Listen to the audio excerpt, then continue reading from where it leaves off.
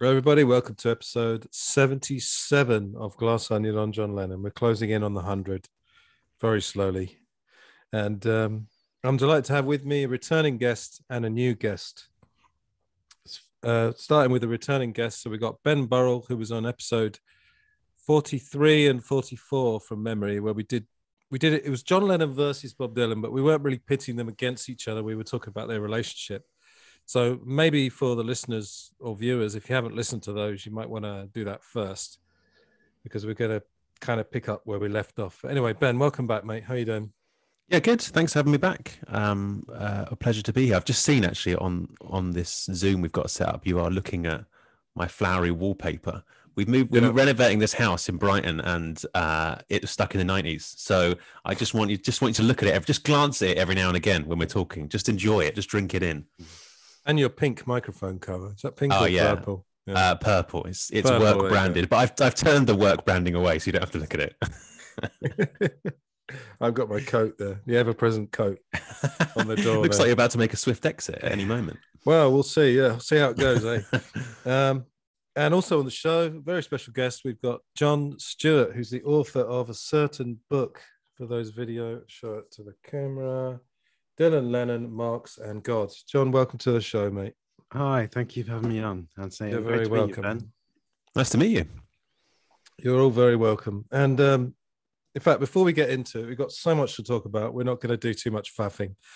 But John, I realised after a while that you were also the guitarist. I think you still are, in fact. You've reformed in Sleeper, which was a 90s band. And just to make you feel old, because I think you're just slightly older than me, I was watching you. What was I watching? TFI Friday, Sale of the Century. Remember that one? Yes, vaguely. Yeah. And I do remember watching that because I used to record TFI Friday, just the band bits more than the Chris Evans bits. So it was a great thing to do, because there was it was kind of on the Thames near Hammersmith, and there was a bar at the place, and that was a real bar where we recorded in. And then you'd record it in the afternoon. Then you go to the pub over the road, opposite the Teddington Lock Studios, and watch it on the telly in the pub. It was fantastic. Yeah, it was a great thing to do, actually. It was really cool. We did that a bunch of times. And I'm also now playing The Wedding Present as well, which is oh, that's right, yeah. Quite. And that's the band I recorded off the telly when they were on top of the pops. And in a word, Chris Evans, nice guy. Ginger. Can I say that? I don't know. That's fine. Yeah. You have to be afraid of everything we say nowadays, but that's fair enough. John, I can make you feel even older, and I can only apologize about this, but I think Smart was one of the first albums my brother ever bought, which means it was one of the first albums I ever heard. I can vividly remember that front cover with everyone on the astronauts. Yeah. Really good record. Nice. Good record. Oh, thank you. That was Andy's idea. He was the drummer, obviously, and we realized that NASA, this is long before the internet, well, not long, a few years before the internet, when everyone could work it out, but we realized that NASA stuff was public domain, so it would make for a great album cover. So it was a free picture. We spent quite a lot of money. And if you go today, you can use NASA stuff on anything. This is amazingly, it's public domain because it's funded by the American government from taxpayers' money. So it was a great idea for an album cover. And was the band named after the Woody Allen film or not? Kind of, yeah. We were big Woody Allen fans, and I like the fact that it's got common vowels in it. So I have a sort of theory of band names, which is that they're sort of 1 or 2 word poems, and internal rhyme is a good one. So it's lots of E's in a row, obviously, and it's a word, lots of different meanings. So yeah, we cast around for a bunch of names, and I can't remember who came up with it. Maybe Louise, and it was just like, that's a good one. And there hadn't been a band with an ER on the end of it for as far as we could ever think. There hadn't been like a band that took that kind of ER word as a name, and then afterwards a bunch came out, so like Feeder and things. Weezer were after you, weren't they? Weezer, Feeder, all that stuff. So trend setting. All right. Well, I thought of a question just before we get into the book and everything. This is for both of you, but I'll start with John. We always hear that the 90s was some kind of revival of the 60s and, very influenced by the music. And I can definitely hear some of that. But like I say, I was listening to some of your songs from that period, and I can't really hear much 60s in Sleeper. So with Sleeper and maybe with the other bands, your contemporaries, what do you think the 60s influence was? Was it a bit overblown or not? I think it was definitely there. But as with most bands, I think it depends what the front person wants it to be. And Louise was very much child of the 80s and Blondie kind of stuff. So it's much more obviously that influence, I think, from her side of things. And so the 60s stuff is there, but it's hidden a little bit. Whereas in other bands like Blur and Oasis, it's just blatant, obviously, and often quite skillfully crafted. And everybody was listening to that stuff at the time. If you were in a band in London, you were listening to the Kinks and absolutely, the less popular Beatles albums, like the White Album and stuff, trying to sort of mine some gold nugget that everybody had forgotten about in a riff or something like that. And it was a revival in that sense, and stylistically, because it was post grunge really.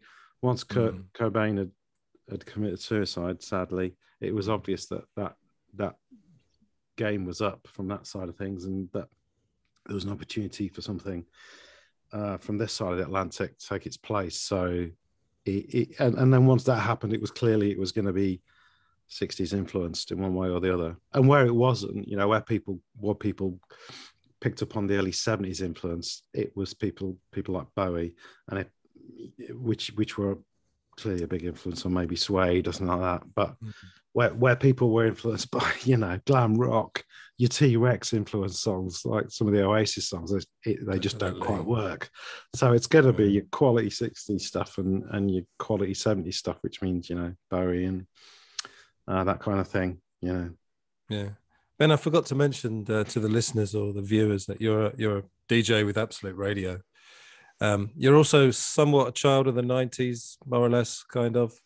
That weird age where we sort of grew up a little bit in the 90s, but also in the early noughties. But yeah, sort of half 90s kid. We're like sort of nomads. We don't really have. We're sort of homeless when it comes to those decades, because we were like coming of age right at the end of the 90s, so like right at the end of Britpop and stuff. But I do really vividly remember Oasis and just them being the biggest band in the world at that time. But yeah, I agree with what John said. I think it definitely has, the 90s have parallels with the 60s, but if in terms of like the way I think like Britain felt, and it was like exciting music, whereas like after the 90s it felt quite different. It just felt like England was sort of being a little bit left behind until we got that kind of great resurgence sort of 10 years later. There was definitely a scene. There was definitely a geographically based scene in Camden where you could go to any one of 2 or 3 pubs any night of the week and you would meet people in bands. And and it was great because I bumped into pretty much every band in the whole thing in various pubs because I lived in Camden at the time, and it was fantastic. And then just Liam, we were talking about Oasis before. Liam almost had a fist fight in the street with Liam Gallagher one night when he misheard something that someone I was with had said, and he'd been all kind about the latest video that we'd had out, and came over and said how he liked the single. And then somebody over my shoulder said something, and he just turned around and he thought it was me and sort of started on me. And I was like, wow, okay. So is it? And he was surrounded by people. He had, 5 or 6 Manchester mates with him. Yeah. I was like, wow, is it worth getting beaten up by Liam Gallagher and his mates for a line in the NME? Probably not. So I backed off. And it's just crazy stuff like that was happening, I suppose. It was a scene. It was a thing. So I think the thing I remember is that, I'm not that much into football anymore, but I was at the time. And of course, we also had Euro 96, if you remember that. And of course, England had won the World Cup in 66. So there was that weird parallel. And, there's the Three Lions song, if you remember, 30 Years of Dreaming and everything. So I think there was definitely, for me, it was great because I had a weird trajectory. I grew up, first music I was into was 80s. So it's probably stuff like, I know, Duran Duran and definitely the Smiths as well. Mm. And then around 88, I discovered the Beatles, and then all current music, well, all other music basically went out the window for about 3 years. And then I kind of picked it up again. I liked James, if you remember them, sort of early 90s. And then definitely I loved grunge. And then I kind of picked up current music again. But I remember things like, I don't know, Country House by Blur, I thought was a pretty bad kind of Kinks ripoff. Yeah, that's a bad song. Still a bad song. They were a good band. I mean, I'm not dissing them, but I just remember that one. And I do remember actually Tom York said that the Paranoid Android idea came from Happiness is a Warm Gun in the sense of 3 or 4 sections. Through composed. Yeah. So it was a great time for me as a kind of a 60s kid, not an actual 60s kid, but inside a 60s kid who finally had a decade that kind of resembled to some extent the 60s. So, I mean, it's magical, really. Yeah. Anyway, speaking of the 60s. Yes, it's finally a good segue there. Great segue. You do the segue. Go on. What a pro. I've never seen anything like it. Right. Effortlessly moving to John's book. So Dylan, Lennon, Marx and God. So I devoured this book over the last couple of weeks and ended up nearly writing all of it out, as I told you before we started.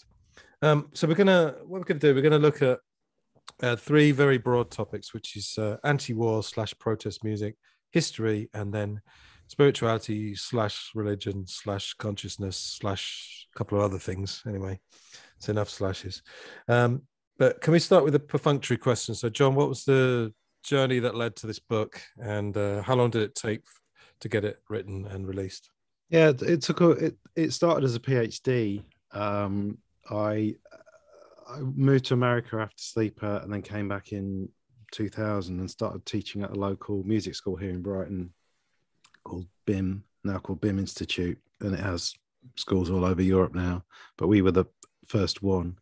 And I wanted to kind of build on that writer academic background, so started publishing research because we were working with the University of Sussex, so it's an opportunity to get involved in the research world. And I wrote some stuff on protest music and the Iraq War. I was fascinated by the lack of protest music during the Iraq War and kind of realized that was because there hadn't been a conscription. You know, if there'd been conscription, there probably would have a lot more protest songs. Yeah. And I wrote a bunch of other stuff on Joe Meek and tons of stuff really. I interviewed Devo, who one of my favorite bands when I was at uni, and did a piece on them with Brian Eno, and then thought I'd do a PhD and just couldn't get past my 2 biggest influences as a kid, which was Dylan and Lennon. And if you're going to do a big project like that, you need to do something you love. So I came across this idea of a dual biography.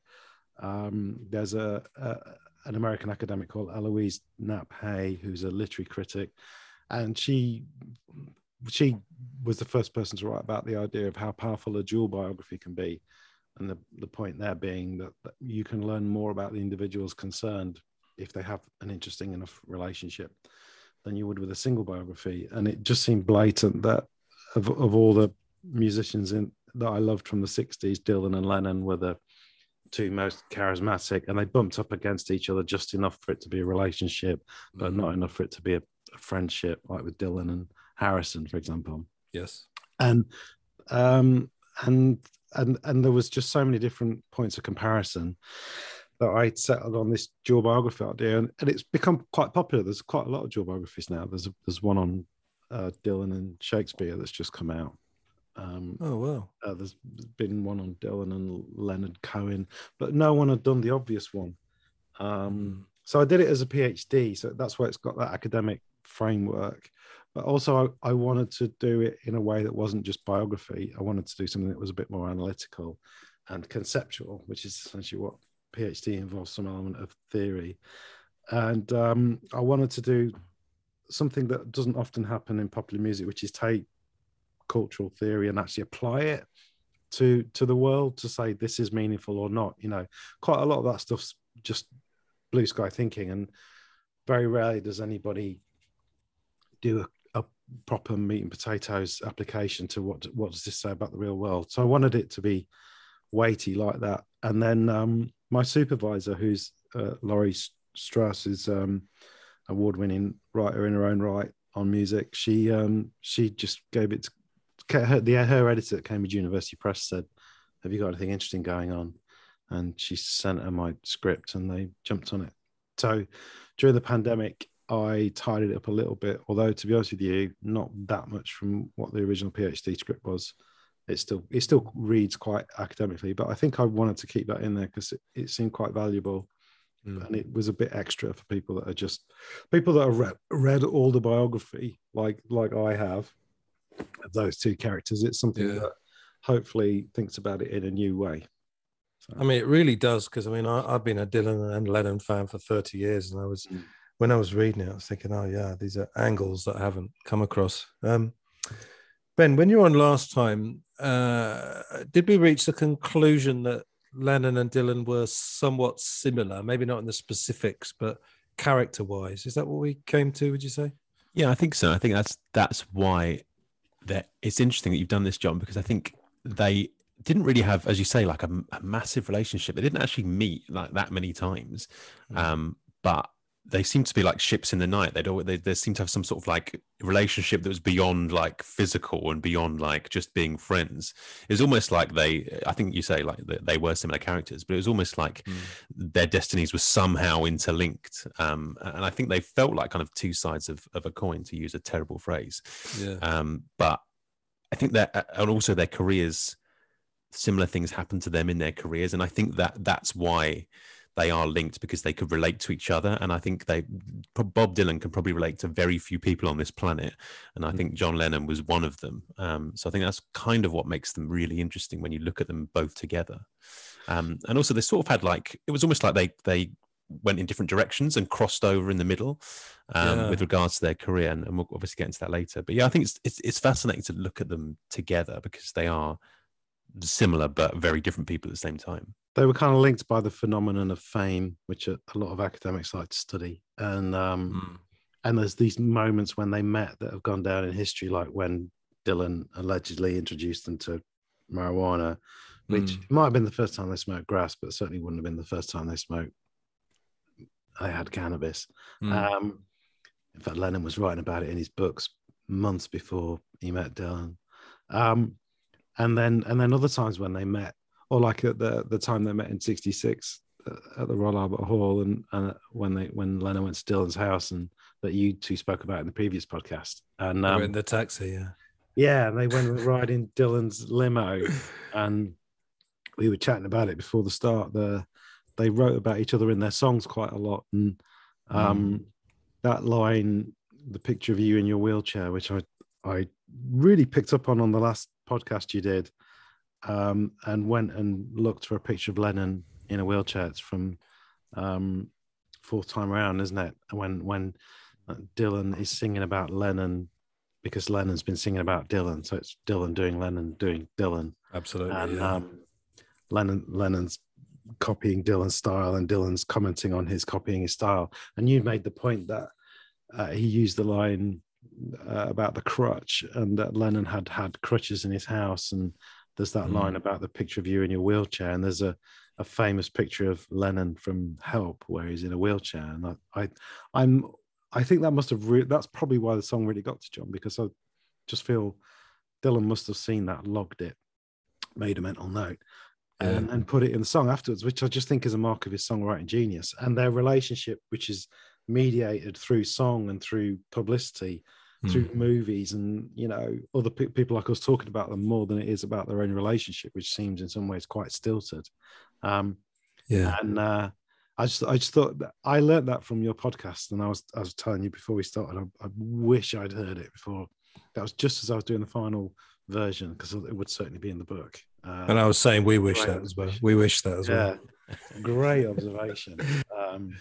And now it's quite hard to write new things about them, but there's a few in there, and that's certainly one. So as far as I'm aware, no one's put those things together and made a thing out of it. It's amazing you found the photo, because we were kind of half speculating about it, because there's been a rumor about it, and when you look at the lyrics, it does kind of match up, and the songs do match up. I mean, it does sound like Norwegian Wood is a little bit of a Dylan-esque song, and, Yeah. and that would have annoyed him definitely. But for you to find the photo is kind of it's amazing, really, and what a photo it is.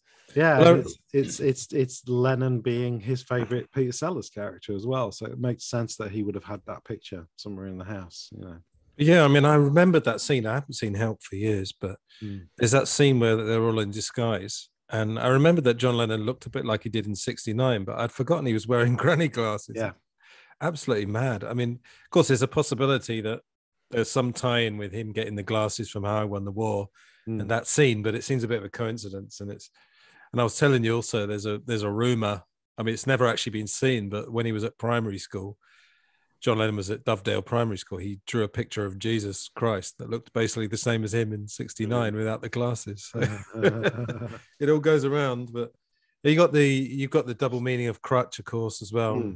Word plays all over these guys' songs. And I think the other thing we concluded maybe was that this was my kind of pop psychology, was that when you see someone who's a bit too similar to you, maybe you do want to keep them at arm's length somehow.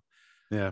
You know, maybe because they reflect too many things. Like, because I think these two guys I think we agreed that they're very kind of mercurial, they're very changeable, contradictory, which is not a bad thing because it makes them so interesting, you know. It'd be boring if they were predictable, wouldn't it?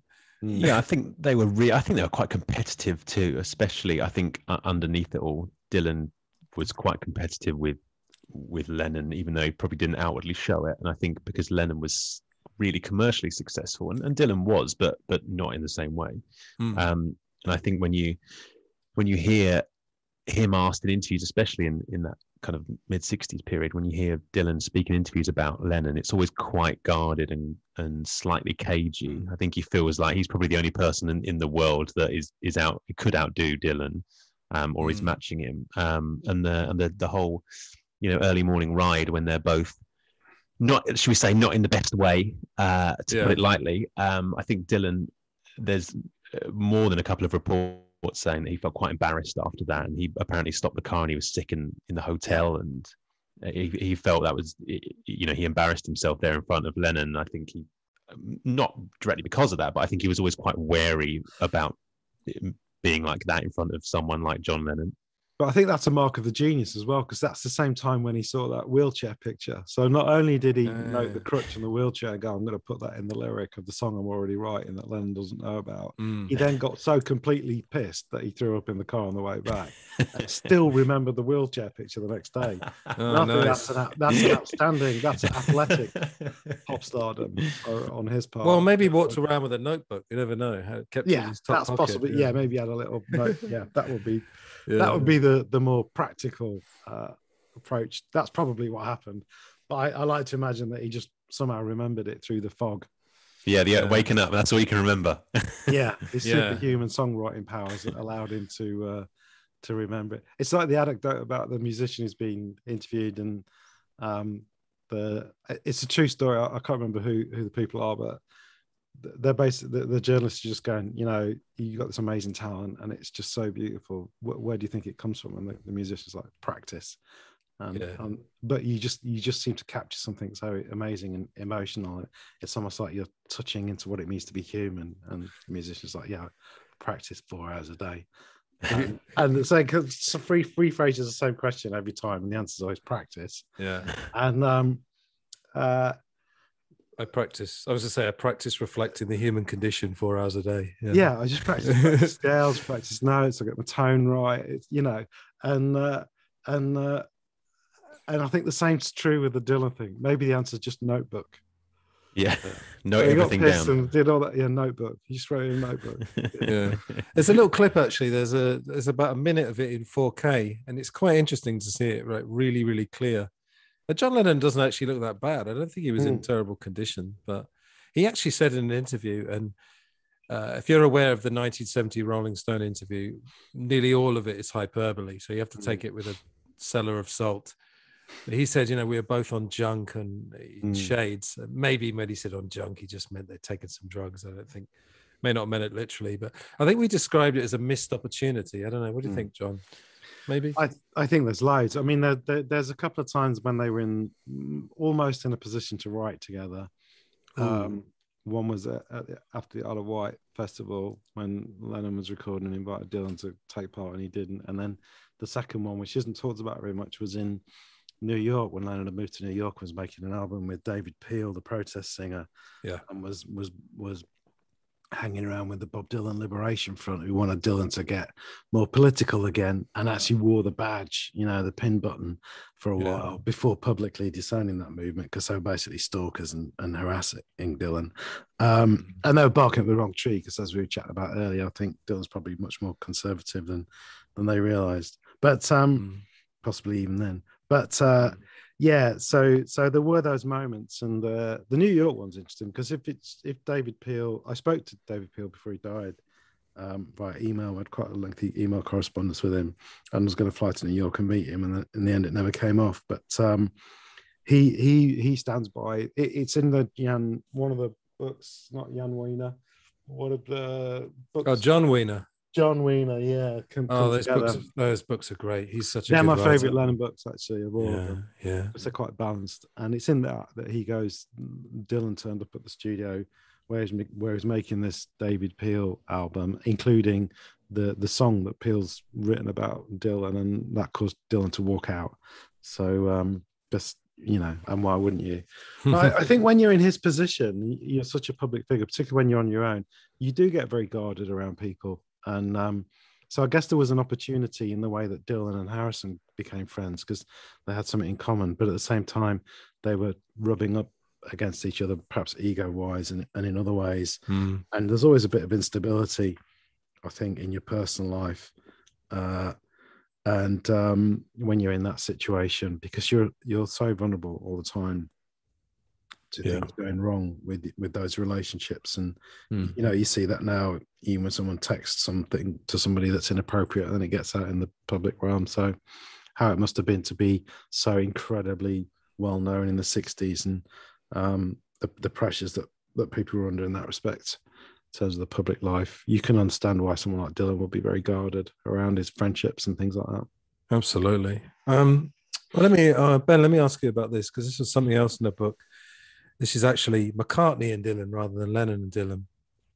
The idea that there were rumors, I don't know, 10 years ago or something, that they might have written together. But I think John made the point, and I definitely agree with this, that perhaps Dylan would have been the only person that McCartney could have written with that was anything like, that he would have anything like the respect that he had for John Lennon. And also Lennon and Dylan had another thing, that they weren't so much melody writers, and their melodies, what was the word you said? Horizontal, wasn't it? Yeah, they're kind of horizontal and vertical. Yeah. The chords move underneath them in interesting ways. And a lot of that, in fact, comes from John Lennon's love of marijuana, because his friend Pete Shotton wrote a book in the 80s, and he said John Lennon would sit at the piano sort of a bit high and just sort of move his fingers around. So he tend to sing one-note melodies and then move the left hand down and get all these intricate chords that sound really fancy, but in one level, they're just a stone guy moving from a major chord to a fancy chord by moving his fingers and stuff. But Ben, what do you think about McCartney-Dylan? How would that work? Writing partnership? Well, maybe it would have worked, but I don't know. I think they feel so different. Like McCartney feels. It's interesting. It's interesting that Dylan became friends with Harrison, because I can see that fit, and maybe I can't even put it to words, but it just feels like George Harrison's songs would fit better with Dylan's vocals, and they did indeed fit better when he co-wrote with him. McCartney, I just feel like, is so far removed from Dylan's process and world. I just feel like he's probably, if you're gonna think of people who are as good as each other, you probably put them in the same bracket. But I feel like McCartney's just the opposite end to the spectrum to Dylan in almost like every way. I feel like not that McCartney wasn't intellectual, of course he was, but I feel like he kind of has his approach to music is very different to Dylan's. I think Dylan at times didn't really care about what was particularly going on music wise, as long as it was good and as long as he liked it. Whereas I think McCartney's probably not like that. And I think they're just very different people. I could just never see them being together, particularly in that way. And I think you never really got the sense from everything I've heard about McCartney that he was a Dylan fan, whereas almost all the other Beatles sort of flirted with a love for Dylan in one way or the other, whether it was like a rivalry love, or, in George Harrison's case, a genuine, never-ending, gushing love. Whereas McCartney always seemed to be a bit like, don't really care, which is quite interesting. McCartney makes a very revealing mistake in an interview where he talks about how they had Dylan's first album when they were in Paris, and this is an interview from later in his life, and it wasn't Dylan's first album; it was his second album. And how he loved his first Freewheeling, album. Freewheeling, second album. So if you make that mistake, you're not. That's the difference between a real Dylan. Lennon would never have gone, yeah, Dylan's first album, Freewheeling. I don't feel he would have said that. But Harrison certainly wouldn't. Yeah, I think the point I'm trying to make in the book is that their songwriting styles are quite similar. So Lennon was famously this counterpoint to McCartney's saccharine style, but they grew up together. They had a long relationship. They weren't quite at school together, but they were at college together. Today you can go to LIPA, the music school in Liverpool, and see the courtyard where they used to hang out at lunchtimes together. And so they had that long relationship whereby when you get two really contrasting styles, the songwriters are writing nose to nose and they make it work. And the jigsaw shouldn't fit, but it does. And that's what the magic of the Beatles, I think. Whereas McCartney and Dylan, the styles would have been contrasting in a similar way, the more direct one-note writer and the melodic writer, but they didn't have the personal relationship to sit down and make it work. So I think Ben's right. I don't think it, and on paper, it should have worked much like Lennon McCartney did. But in reality, I don't think it would have done, because they didn't have the personal relationship to make that kind of difference a reality, I suppose. Although we do have pneumonia ceilings. Can you tell us all about that briefly? Yeah, that's the song that never existed. Yes, turned into an actual song, which I love. It's the ultimate good name. I like it. People believed it, right? They believed that happened. Well, not necessarily people, but Michael Gray, who is a brilliant Dylan scholar, a superb Dylan scholar, and wrote the Bob Dylan Encyclopedia, both volumes of it. And for some reason, I met him and he didn't want to talk about it at the time, which is perfectly understandable. And I want to say right now, I have nothing but absolute total respect for Michael Gray. As a scholar, I've got all his works and I think he's brilliant. And I love his writing. But the fact that the idea that Dylan and Lennon and McCartney collaborated on a song is so beguiling and so tempting that the will to believe overcomes our rational, is this really true thought processes, our will to investigate and verify, because it's just such a tempting thing to have existed. And he wrote that it was in a novel about the Beatles, and then it appears in the Bob Dylan Encyclopedia twice in both editions. So now it's in an encyclopedia. So it's a thing. It's a postmodern fact, right? Which I love. The fact that we want Dylan and Lennon to have collaborated. It's so brilliant. And then, of course, people have written versions of the song that never existed. So there's two versions of it on Spotify. Oh, right. One of which uses the original Dylan Lennon lyrics that never existed, which of course you couldn't do if that was real, because there'd be copyright on those lyrics. It's perfect for this current era we're living in, that if you just say something enough, it just does become true. Yeah. Absolutely. You can just will it, can't you? Yeah. You can will it to be true. It's the ultimate in relativism. It's like, I want this to be true. So I mean, and that's the point I'm sort of making around the fact that Michael Gray included it by accident is completely incidental. It's the fact that really what that says about how we wanted them to work together more. I mean, I first read that and I was like, oh my God, that's incredible. I wanted to believe it just as much as Michael did. So that's the real revelation, I think. Can you imagine if it'd been written? I was going to say, can you imagine if it'd been written in that taxi though? Not the taxi, sorry, the limo, whatever they read. Yeah, in the limo. Yeah. I mean, that, I think that's possibly what.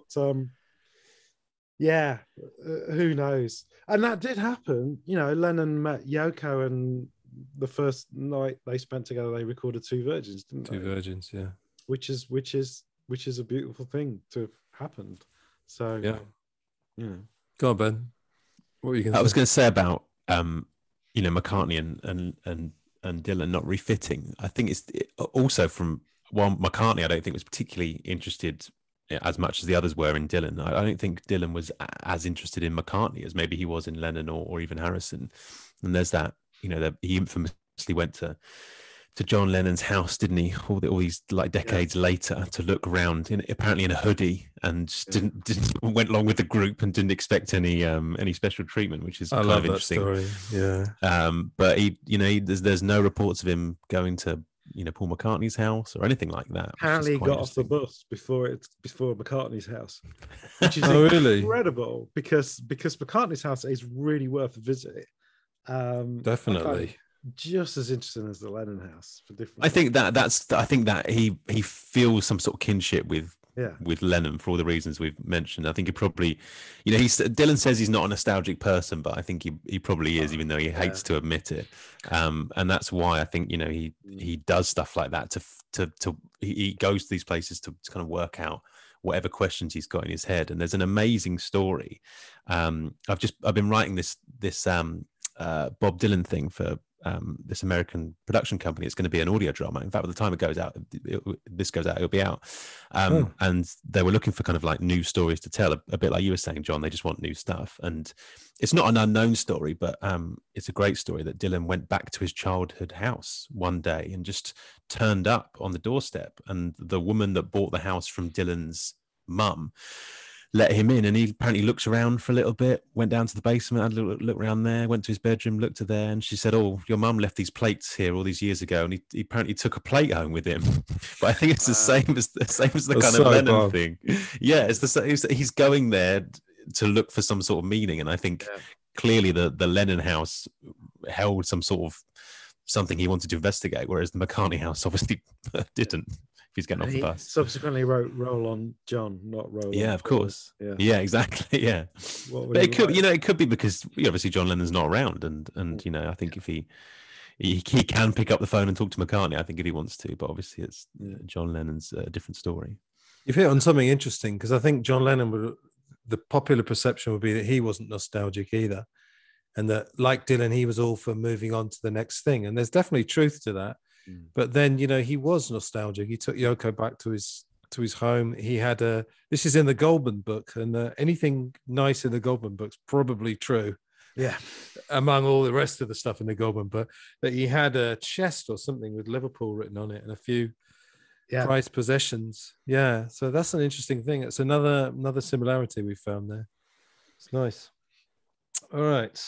Okay. So we've got these three broad topics. So let's talk about anti-war protest music. Now, the most fascinating thing, and I kind of knew this, but your book really fleshed it out, was this opposite trajectory they had.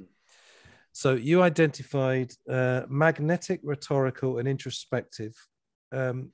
Maybe I can describe them and tell me if they're correct. All right. So magnetic is essentially a finger-pointing song. So it would have a sing-along chorus, simple lyrics, looking at a problem and offering a solution. Is that more or less right? And then rhetorical, well, if we go to introspective, the third one is a very, very abstract, sometimes called a hallucinatory.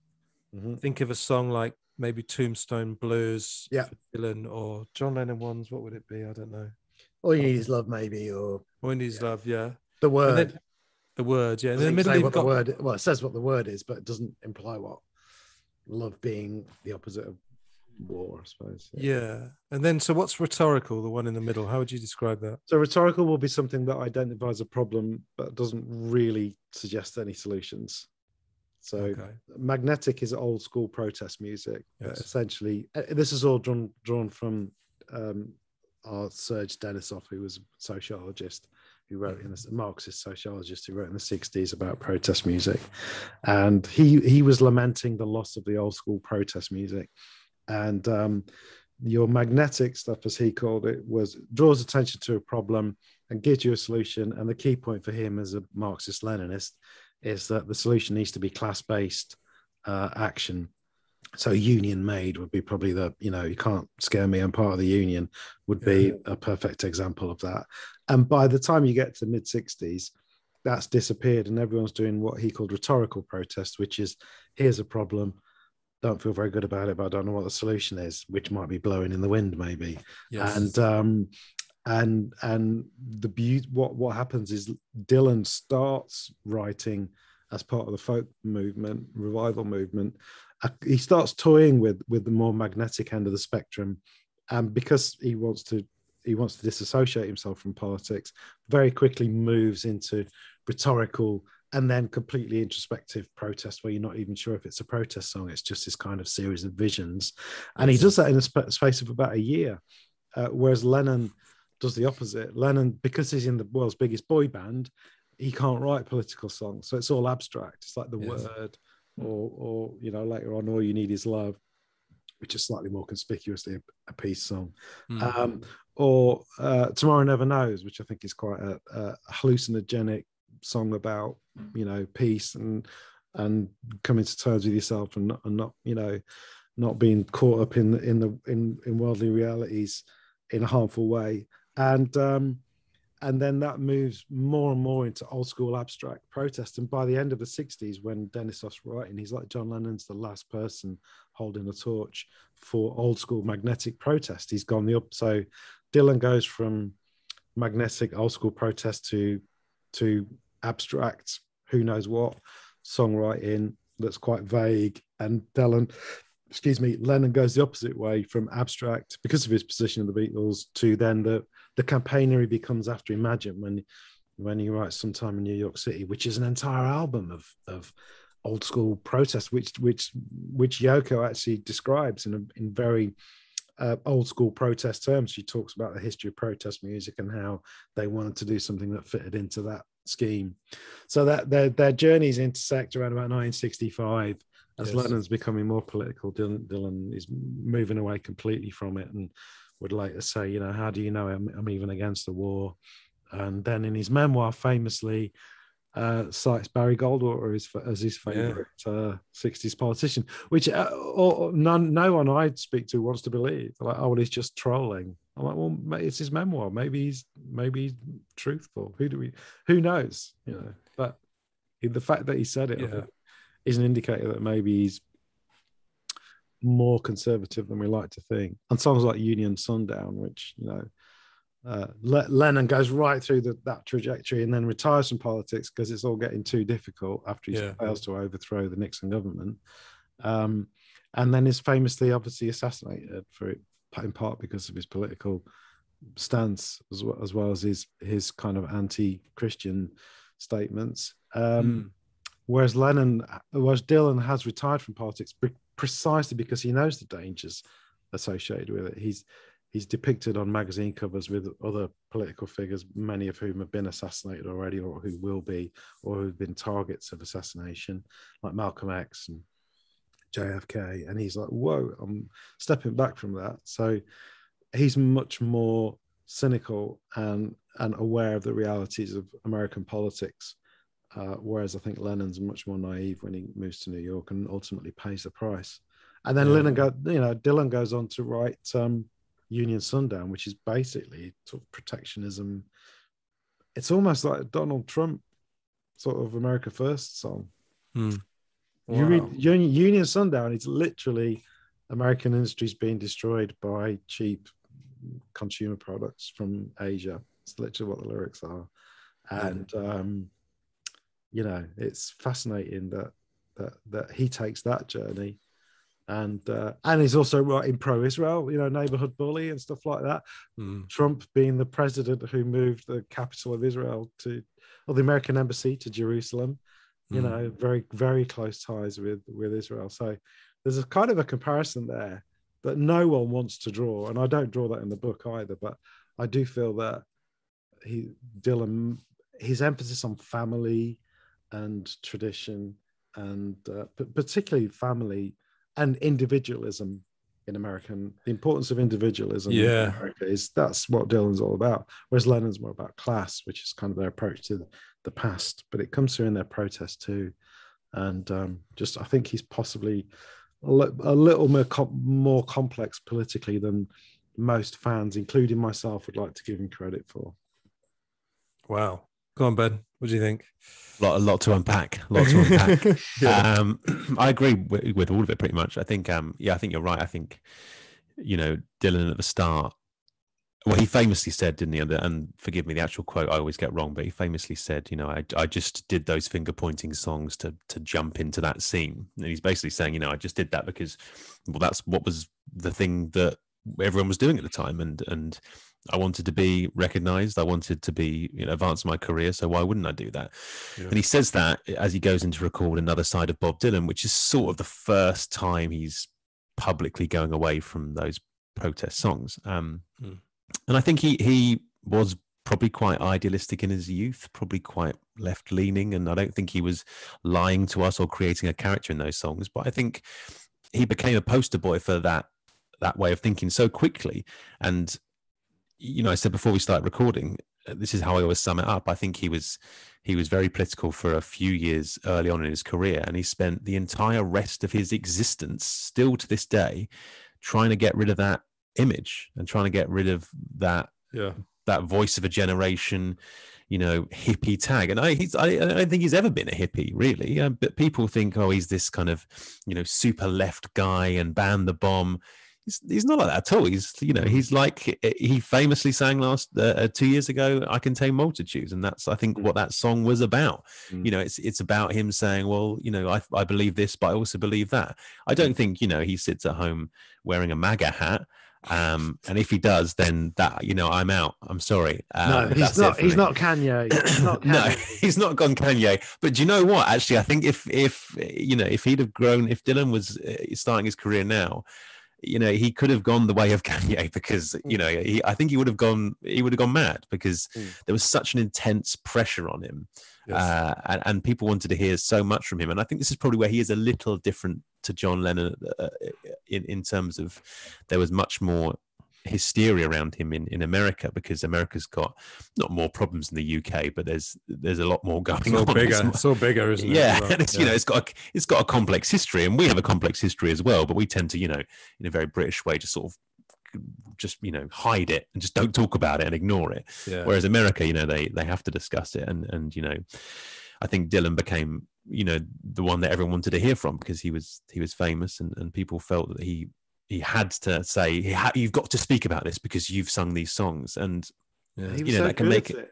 Yeah, and that's the thing, and he was good at it. Yeah, and that was the problem. He was always Phil Ives just cringe. And then Dylan comes along and he's humorous and handsome and all those things. I think the problem was he was too intelligent, and now after people realized how good he was and the things he was saying were true, they wanted to have his opinions on everything. They literally, I think journalists sat down with him in 64 and 65 and literally thought, well, this man's going to tell me the meaning of life, and this man's going to tell me if there's a God or not.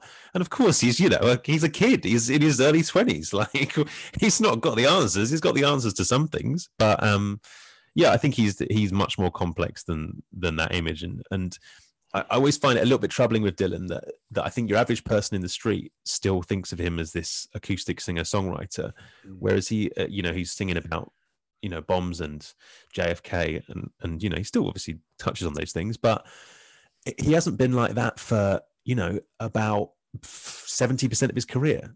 He's not just that guy, and it's like I was saying, he contains multitudes. He's not just a left-leaning singer-songwriter. He's a guy who's now in his 80s, and he's not always going to be that young guy we thought he was.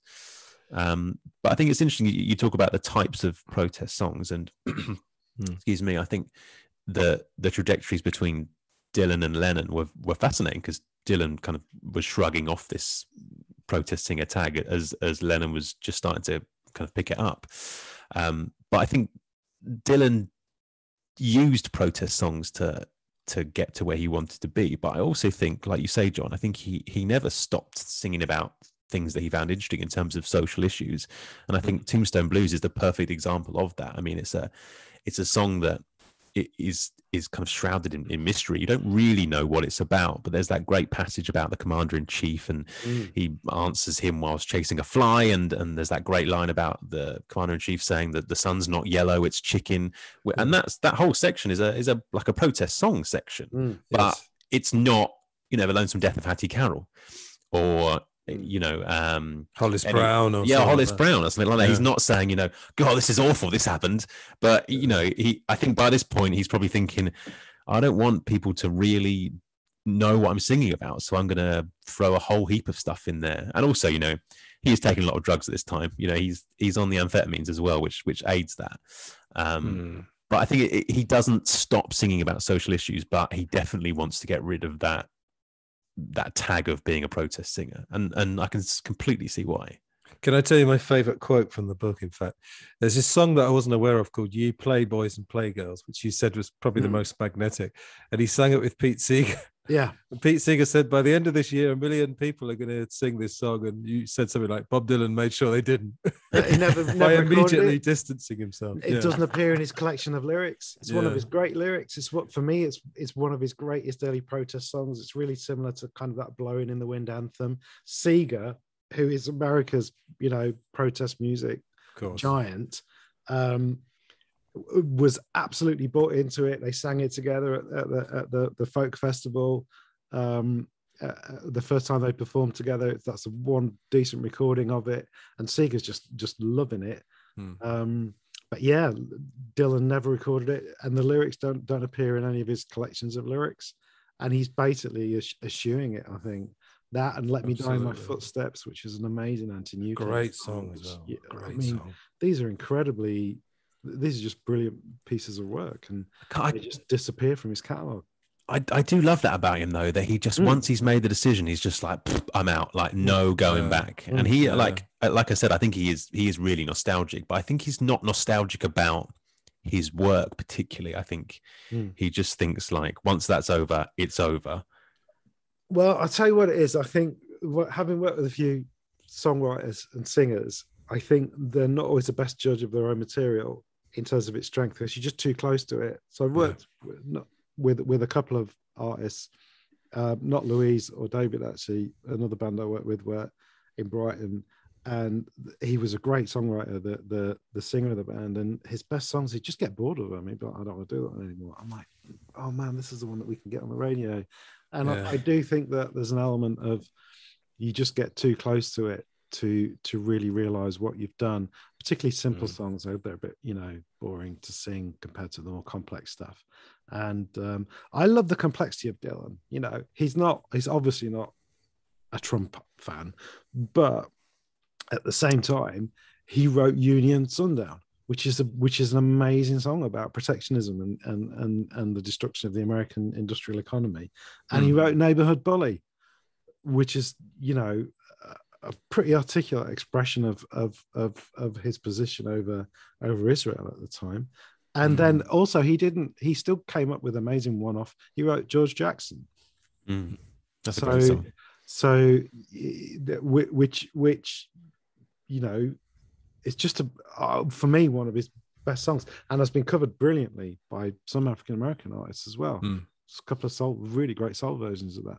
So yeah, I think you just got to admire the genius of the guy who can write, you know, Lonesome Death of Hattie Carroll at such a young age, and loads of other songs, and still be doing that decades down the line, along with a huge collection of pretty credible, even Christian songs. You know, I don't have any faith, and I hated that stuff when it came out, but I listened to it now. I'm like, actually, that's quite good. I mean, In the Garden's a cracking tune.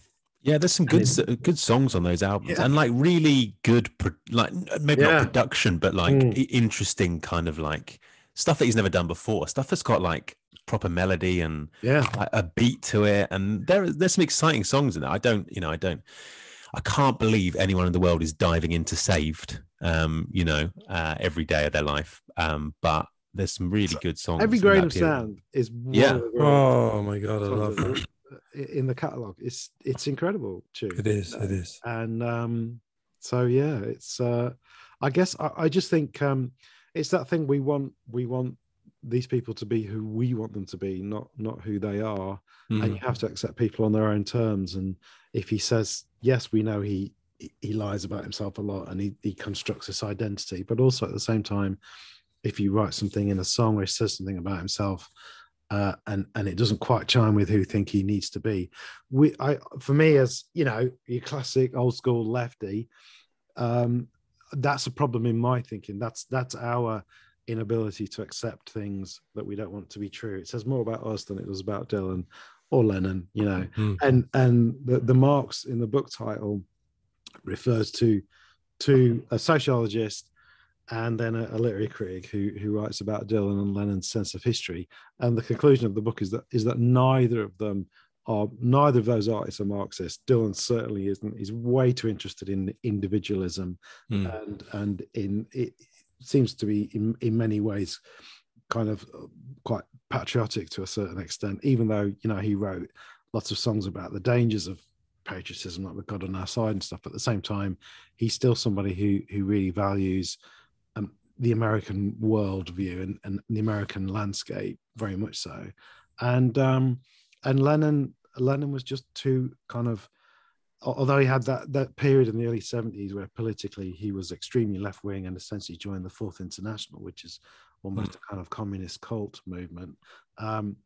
Aside from that brief period, he was way too spiritual to be a Marxist. So neither of them fit the criteria for that ultra-left historical materialism that is a definition of Marxist thinking. Even though I use two Marxists as theorists as ways of looking at their work, neither of those the artists is I conclude neither of them is really a proper Marxist in that sense. But for people on the left, that's quite painful thing to acknowledge, because you want your heroes to reflect who you are, you know. Yeah, I think I agree, but sorry, I agree. But I think that it's I'm kind of pleased that he's not, you know, this unhuman thing. You know, he it's nice that he is human and he does have different tastes and different you know, ideals. I think it's quite telling recently the difference between a Bob Dylan and a Joni Mitchell and a Neil Young, even though I love those artists, and particularly Joni Mitchell. I think with the whole Spotify thing and the Joe Rogan, you know, mess that is that Spotify thing that's going on at the moment. I think, you know, Neil Young and Joni Mitchell took their music off Spotify because they believed it was the right thing to do. Dylan would never do that, not in 2022. And, you know, by the time this goes out, he might have taken his entire back catalogue off of Spotify. By the time we've recorded this. Stupid. But I can't, unless he has, you know, unless something really wrangles him, I can never see him doing that, because I don't think he's that type of person. I think even if someone in his team went to him and said, oh, Spotify are putting out all this misinformation about vaccines, should we take your music off? I think he'd be like, no. How much money does it make me? No, I'm not going to do that. And you know, of course he can survive without Spotify. It doesn't make him that much money, as I'm sure you know, John. It's you know, not a money maker. But I think he's not as idealistic as someone like Joni Mitchell or Neil Young. I just think he's just not that type of guy, even though we have been led to believe through you know, whomever, partly Dylan himself, that he was. But he's just not that kind of guy. As a fan, you listen to Masters of War or With God on Our Side, and it just speaks to you. It touches your heart. If you're interested in politics, if you and for both of those artists, I think they achieved incredible things as anti-war songwriters. And for Give Peace a chance to be quoted at the United Nations this week, you know, we're just at a stage of just horror in Ukraine at the moment, and for a song from however many years, what is it? 69, you know, 53 years. 60, 53 years. For that to be quoted at the United Nations today, and imagine it's sung at every Olympic ceremony now, and has been for about 5 years. It's also sung at midnight at the New Year's Eve ball drop in Times Square. For such a radical song, you know, imagine no countries and imagine no possessions and imagine no religion. It's obviously taken off some of the American versions when it's performed on television. But those are that's, for me, that's got to be a profound achievement for any songwriter in the 20th century, for that still to be relevant, sadly, today. That's an incredible thing for Lennon to have achieved. And I was lucky enough to play on the Imagine piano just after George Michael bought it. And Louise and Andy from Sleepy were doing some recording at his studio in Highgate. And I'd come back from America. I've been living in LA for a while. I was over there staying with them and shot around there. But it was in the days where you buy a disposable camera. Bought a disposable camera, like playing it on the piano, and had a picture taken with it. And just it was one of those moments where it was just one of the most incredible days of your life. And I got very emotional. I was completely sober, and I hugged the piano. I had a metal button on my jacket, right, like this one. And as I hugged the piano, I put a big scratch across the top of it from the metal button. Oh no! George Michael had just paid 1.4 million pounds, and it's still there today under a glass case in the Beatles Museum in Liverpool with my scratch on the top. It's an elbow length in from the right hand side. Did anyone say anything? Yeah, the engineer was in. George was on the way, and oh no! And I just like went white. I was like, oh my god, I've just scratched a 1.4 million pound piano. And it's an upright. It's a Steinway Brown upright. It's not the grand. It's not the white grand. It's okay. Upright. And the engineer, bless him, just said, "Look, George is stoned most of the time, so he's not going to notice." Yeah. And if you look at, and then Andy from Sleep said, actually, if you look at this piano, it's covered in scratches. It's got cigarette burns all over it where Lennon's left cigarettes to burn out. Yeah, on the wood of the piano. So I've added to the marks that John put on there in a slightly unauthorized way. And now, but the comedy being it's now under a glass case, so nobody else can scratch it. I played Lady Madonna and Let It Be on the piano in Fourth Lynn Road. Wow, amazing! Unfortunately, it's not the original piano. It was another piano, but I played it in Paul McCartney's childhood living room. So it was quite nice. Yeah, that house is a really good visit. I recommend. I've done that tour 5 times, in fact. So, I always say if you have listeners from America who are coming over now, we're post-pandemic, book 2, because one's not enough. It's all one now, isn't it? But book the trip twice. I did the Motown. Oh, right. I went to Detroit, flew into Detroit, and they were like, "Why?" As you do when you get in the airport, like, "Why are you here?" And I was like, "I'm a tourist." And the guy was like, "No tourists come to Detroit. Why are you here?" I said, "I'm going to the Motown Museum." And I went, that was $8 in those days. And I went round it and got to the front again. And I said, I've got to do it again. It's incredible. And so they were fine away, they just let me through again because I paid once. And it's a bit like that. The first time I did the John Lennon one, I was about 23 or 24. And when everyone was leaving, I did stay in John Lennon's bedroom for about a minute and say, "Come on, mate, send me something. Can you send me a song? Could you just send me some vibes? Help me, mate. Come on." And then I realized that, John Lennon was human, unfortunately. Yes. He did used to say, "I'm human," I did the same thing. There's something quite special about standing in that room on your own. It was strange. I mean, you think about it. Paul McCartney would have been in that room with him, and they might have heard Heartbreak Hotel or learned the chords. Yeah. And Stuart Sutcliffe and George Harrison, and don't know if I guess Ringo wouldn't have been there, but there's that famous picture of him with his lying on the bed with his feet up against the wall, and I just imagined that's how he read. So I just thought about him as 15 years old or whatever, listening to the Goons, reading Carol in that position on the bed. I was really upset when I watched Nowhere Boy that they made out that Uncle George had died after drinking himself to death. I mean, sorry, we're going a bit off topic. But... Well, that's one of those things films do, isn't it? They have to squidge together the narrative. No, I know. But and they go and record the demo the next day, and it's like, oh, why have you done that? Yeah. The Ray Charles film's the same. He gets off the bus and bumps into this kid. It's like, oh, I'm sorry. Pleased to meet you. I'm Quincy Jones. And it's like, that took 18 months, but in the movie, he literally steps off the bus and bumps into Quincy Jones. So they just have to do that, I think. They do, but then you're saying that John Lennon's uncle drank himself to death when he blatantly didn't, He liked going to the pub. But anyway, we got a bit off topic. Sorry. The thing I was going to say, the John Lennon song I really love is Happy Christmas, War is Over. Yes.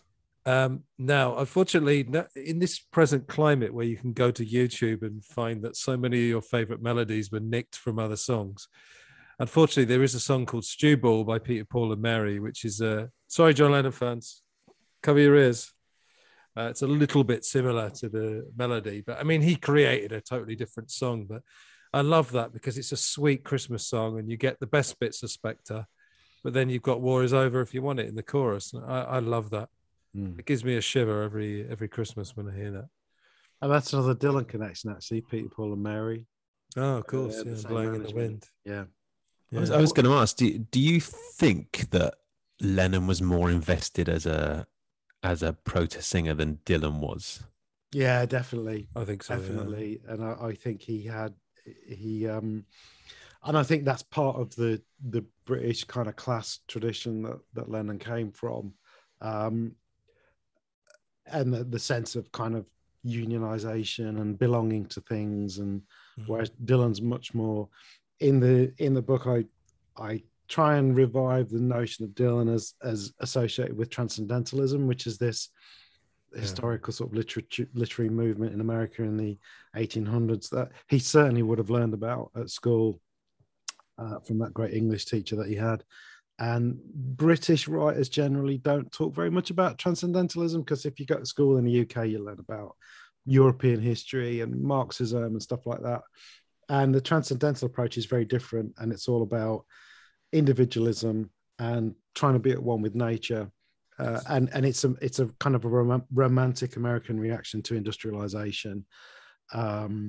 And I think that's really important to Dylan. He doesn't mention many transcendentalists, although famously, the Multitudes quote is part of that tradition as well. So that's one of the few times he directly quotes writers from that tradition, actually. But you can see it throughout his work in his reliance on nature, and his so many of his songs have got meteorological, natural landscape metaphors.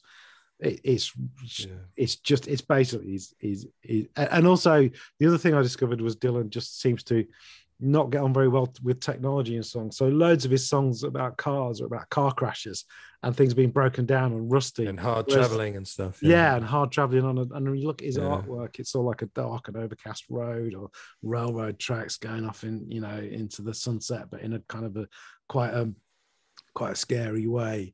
And Iron and Steel for Dylan, I think because of his connections obviously with Hibbing, is the Iron Range. It's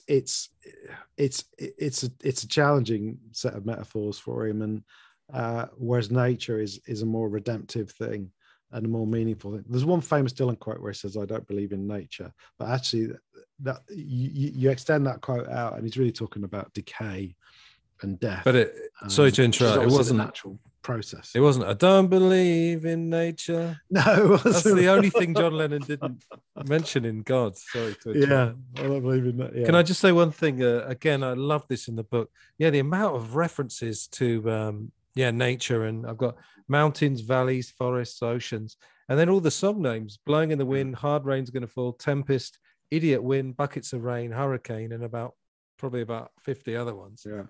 There's loads and loads, and his lyrics, and his very first radio show was about weather, and the first song was about rain. That's a great episode. And you can tell he is obsessed with weather, which seems I think if you live in the Midwest, there's a famous saying.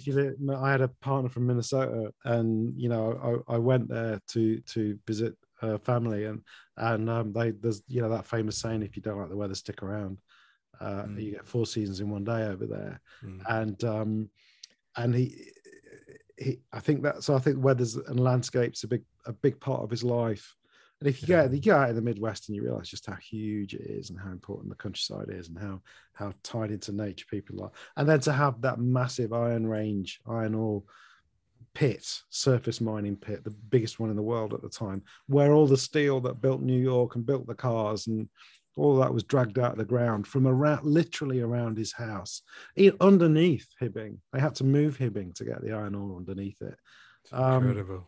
That I think that had a pretty profound effect on him. And even from his first albums, there's a poem about it in the sleeve notes of the follow up to Freewheeling, Times Ever Changing. And I think that's a pretty profound element, and I think we kind of miss out on that a little bit if we're from the UK. We're not fully aware of that geographical context. Only in the last 10 years, writers have started to take account of it. I've never been to Hibbing. Have you ever been to Hibbing, Ben? Or No, I mean, I inevitably in some sort of pathetic little pilgrimage will probably end up going. But it's interesting because he sort of hints at his youth and growing up in Minnesota, and and when you do get, because he hardly ever names it in songs, but when you do get him naming it, he does it on the Planet Waves album, and he does it at the end of a song called "Went to See the Gypsy," which is on New Morning, and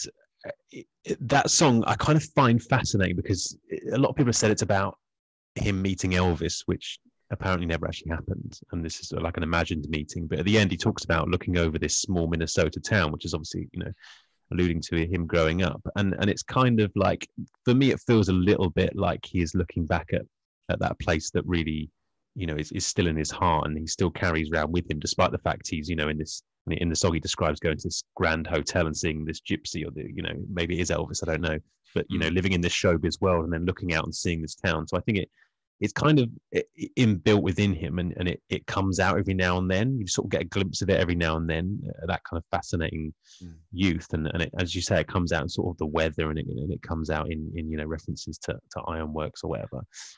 So I do find that quite fascinating because he seems quite guarded about that, but it does tend to sort of appear when he lets his guard down, should we say. I'd love to go. I'd love to make the trip, much like the trip to Liverpool. I don't know.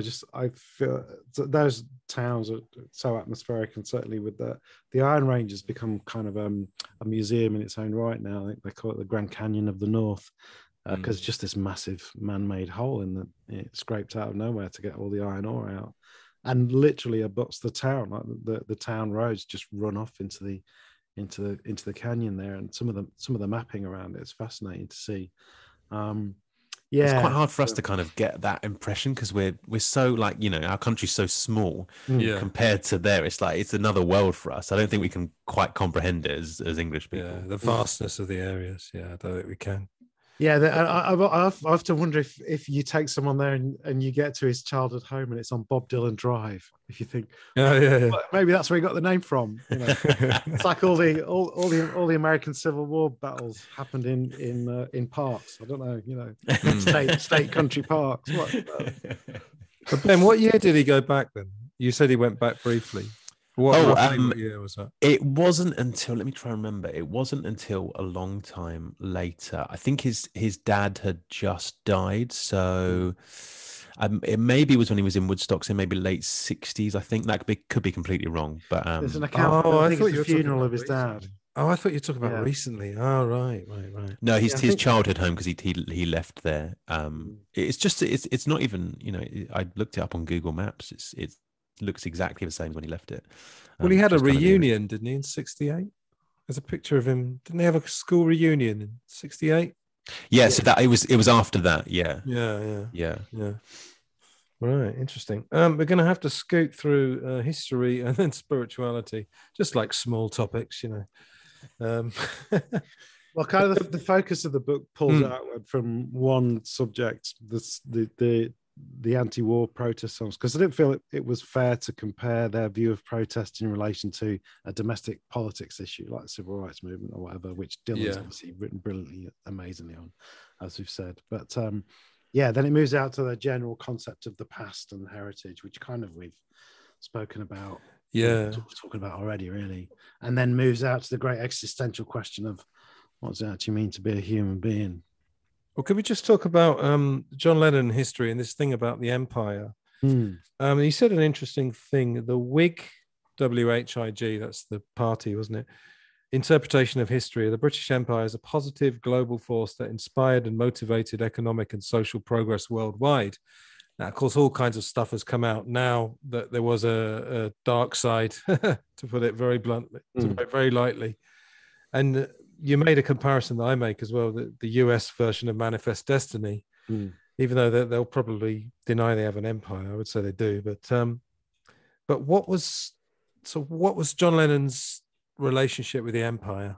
So I think it's ingrained in everything he does.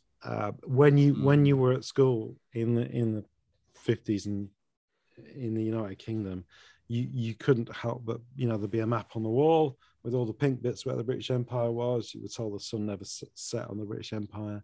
And then gradually in the post-war period, the British Empire dissolved, and the great irony being, just as the Beatles conquered the world, those years when Beatlemania took over the UK and then Europe and France and then the United States, each one of those years, 10 or 15 countries were disestablishing themselves from the British Empire.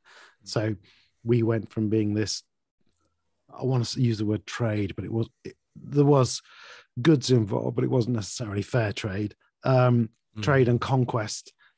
We went from that to this kind of cultural exchange. So I think it's kind of cool that the Beatles took over what had been the British Empire and all the exploitation involved in that to more of a cultural thing that only they really could have been in a position to do. You know, they as we're retreating from the world politically and economically and militarily, they're sending all these songs around the world, and because we've been involved with India, you know, they're meeting this kind of continent culturally, initially quite clumsily in things like Help, the film, and then later on in a slightly more sophisticated way through George Harrison's genuine attempt to master some of the instrumentation and the musical technologies from that continent, and of course the religious element as well that he got involved in, as Bob did as well. And both of them, I think, did a lot to help the early days of kind of integration and cultural, the great cultural melting pot that United Kingdom has become. I think the Beatles were in a unique position to help foster that in a positive way, and that's something else that they did that they really need a bit more credit for, potentially. You know, compare them with Eric Clapton's stance, say, at the time, it's worlds apart, and now they don't get a lot of credit for that. So Yeah. But especially given the abuse that John and Yoko got, you know, just naked racism. Absolutely. In her direction. You know. They were, you know, I don't know much about the Beatles at all, but you know what a progressive band. I mean, just the things they did. You know, I think it's strange to think about it now because we know it so well. But for them to incorporate Indian music in their music is such a, you know, forward thinking and different thing to do. You know, people wouldn't do that now because, you know, they wouldn't particularly. But whole tracks on Sergeant Pepper's, you know, yeah, and Revolver as well, and Revolver, yeah. And there's a huge debate about cultural appropriation, and I had to include some of that in the book, to, you know, because to at least acknowledge it.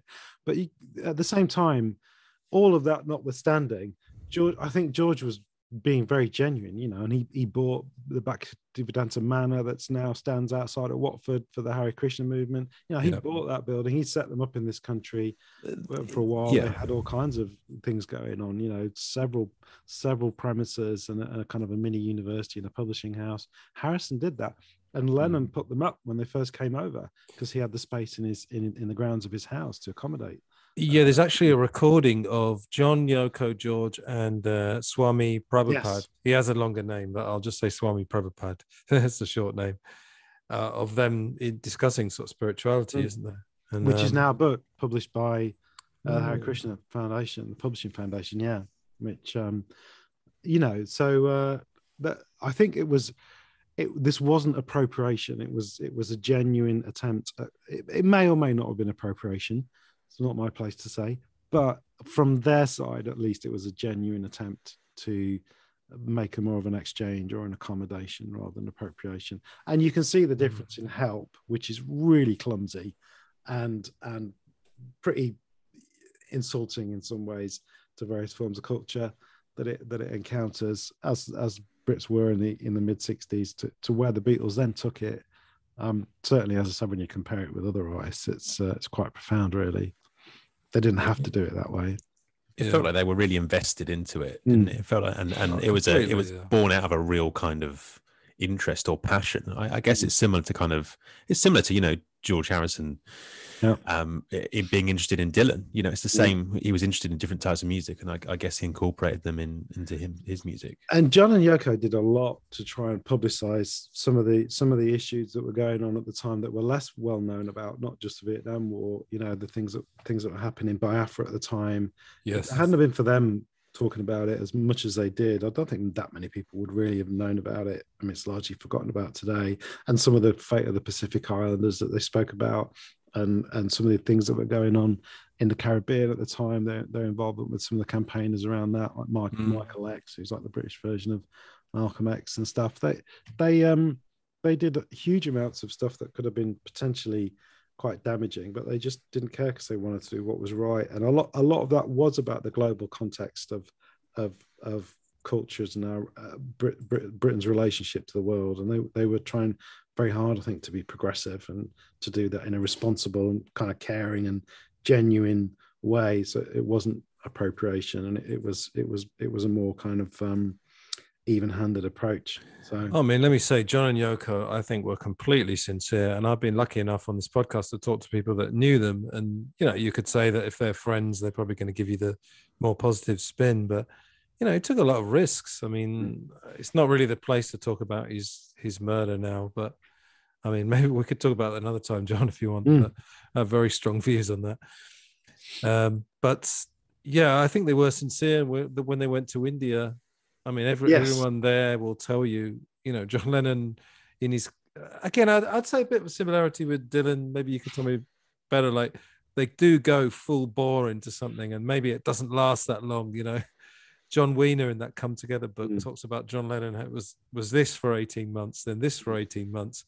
But it wasn't that he was completely changing. He was just evolving. So 69 was a year of peace. 1970 was Primal Therapy. So he's moving more inward. Then he gets into New Left. But I think there's a psychological thing going on there because he separated from his dad at an early age, and then his stepdad died. And I think there was a lifelong search for a father figure. So moving from those one organization to another over that period is you can imagine Prabhupada being a father figure, and then going out to India and Yanov and then the political figures, and we as someone on the left, you can look at a figure like Marx's writing in the 1900s was so prophetic, and so it's so the Communist Manifesto is an incredible document to read. And as a student, I was like, wow, this is so inspiring. And you can imagine someone like Lennon reading that kind of literature and getting involved with the Fourth International and the people around that. And, despite the fact that it's slightly problematic and communism's caused a lot of issues as well. And, he's looking for solutions. And I think we have a need for that parenting. Personally, I suspect it's an evolutionary need, that we have a need for guidance, and the work that influenced the final chapter, which is the evolutionary psychology and the analysis of their faith. Andy Thompson uses a metaphor of a child reaching up for their parent, and he goes to observes people worshiping at a church, and they're holding their hands up like that to God as they're singing. And he said one of the things that kind of struck him quite early on about that relationship was this need for guidance and looking up and lift me up, Lord, holding their hands up and looking up to the sky. That's very much like he had a toddler at the time, and the child would stand underneath him and make exactly the same gesture. And if you imagine that we are physically quite weak mammals who on our own couldn't possibly exist outside in the world around us without very strong parenting and without very strong bonding mechanisms socially, because individually we're nothing, but we have this incredible frontal cortex that means we can communicate with each other and read faces and develop language and all this kind of sophisticated means of coming together so that we're more powerful in groups. And parenting and other forms of bonding are a big part of that. Humans stay children much longer than most other mammals do. Yes. And I think that's so with Lennon's journey I think is in a sort of old school, clumsily Freudian sense, search for a dad. And there's that incredibly poignant scene where his dad leaves to go to New Zealand, and he's 5 or 6 and on the pier at Blackpool or wherever it is, and his parents force him to make a decision, and he walks off with his dad and then turns around and runs to his mum. That kind of thing's going to stay with you. And indeed later on he would write Mother and do that, the Yanov Primal Scream on record, which I play to students today, and they're like, "Oh my God, what is do this?" you? Yeah. Yeah, No, that's by far incredible. that's my favorite John Lennon album by far now. I mean, there weren't that many, of course, but yeah, I love it. There's quite All a right. good book on all this. I mentioned it in my book. It's been largely forgotten, but it's I'm holding up a copy with the Beatles with Lacan. Lacan was a Freudian Ooh, French. I've never even heard of that. Rare. I scanned it because it's quite rare, so I'll send you the PDF. Oh, But this is please. Henry W. Sullivan, who was a writer in the 1980s, and he goes through. He's a psychologist, and he does a Freudian analysis of the Beatles, which is where I got a lot of that from.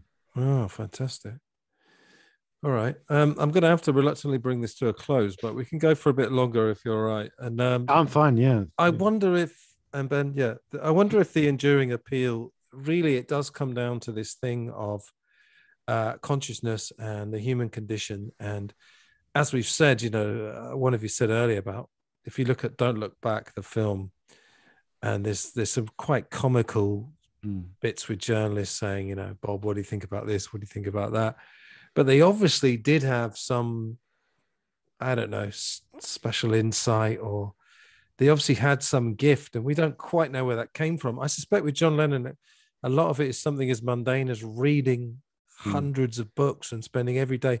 And he's inspired me so much because I wasn't really much of a reader when I was young. I mean, I read kids' books, but his example, I mean, I read every day now, read something every day. So either of you got anything to say about that? I think they both knew how to give good interview. Right. And, Dylan just came out with amazing quotes at just the right time. And right. Lennon very much so as well, sometimes to his cost, famously.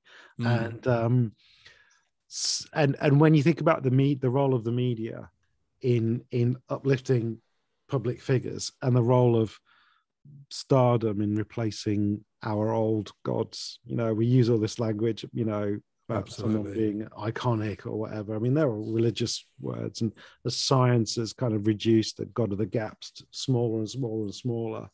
We've got a mathematical model of the universe going back to the first 1/300,000th of a second or whatever. We can pretty much explain the whole Big Bang and everything, and then even how it might have come out of nothing, and we can see deep into what molecules consist of and how they work,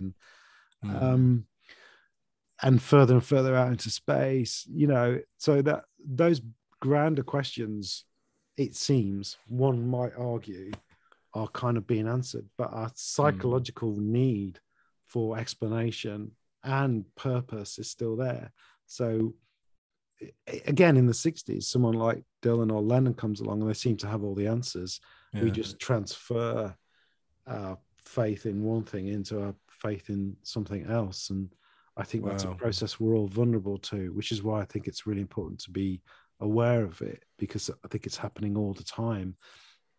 I'm fascinated that two figures who such independent and creative thinkers both got involved in thought reform organizations in different ways or another.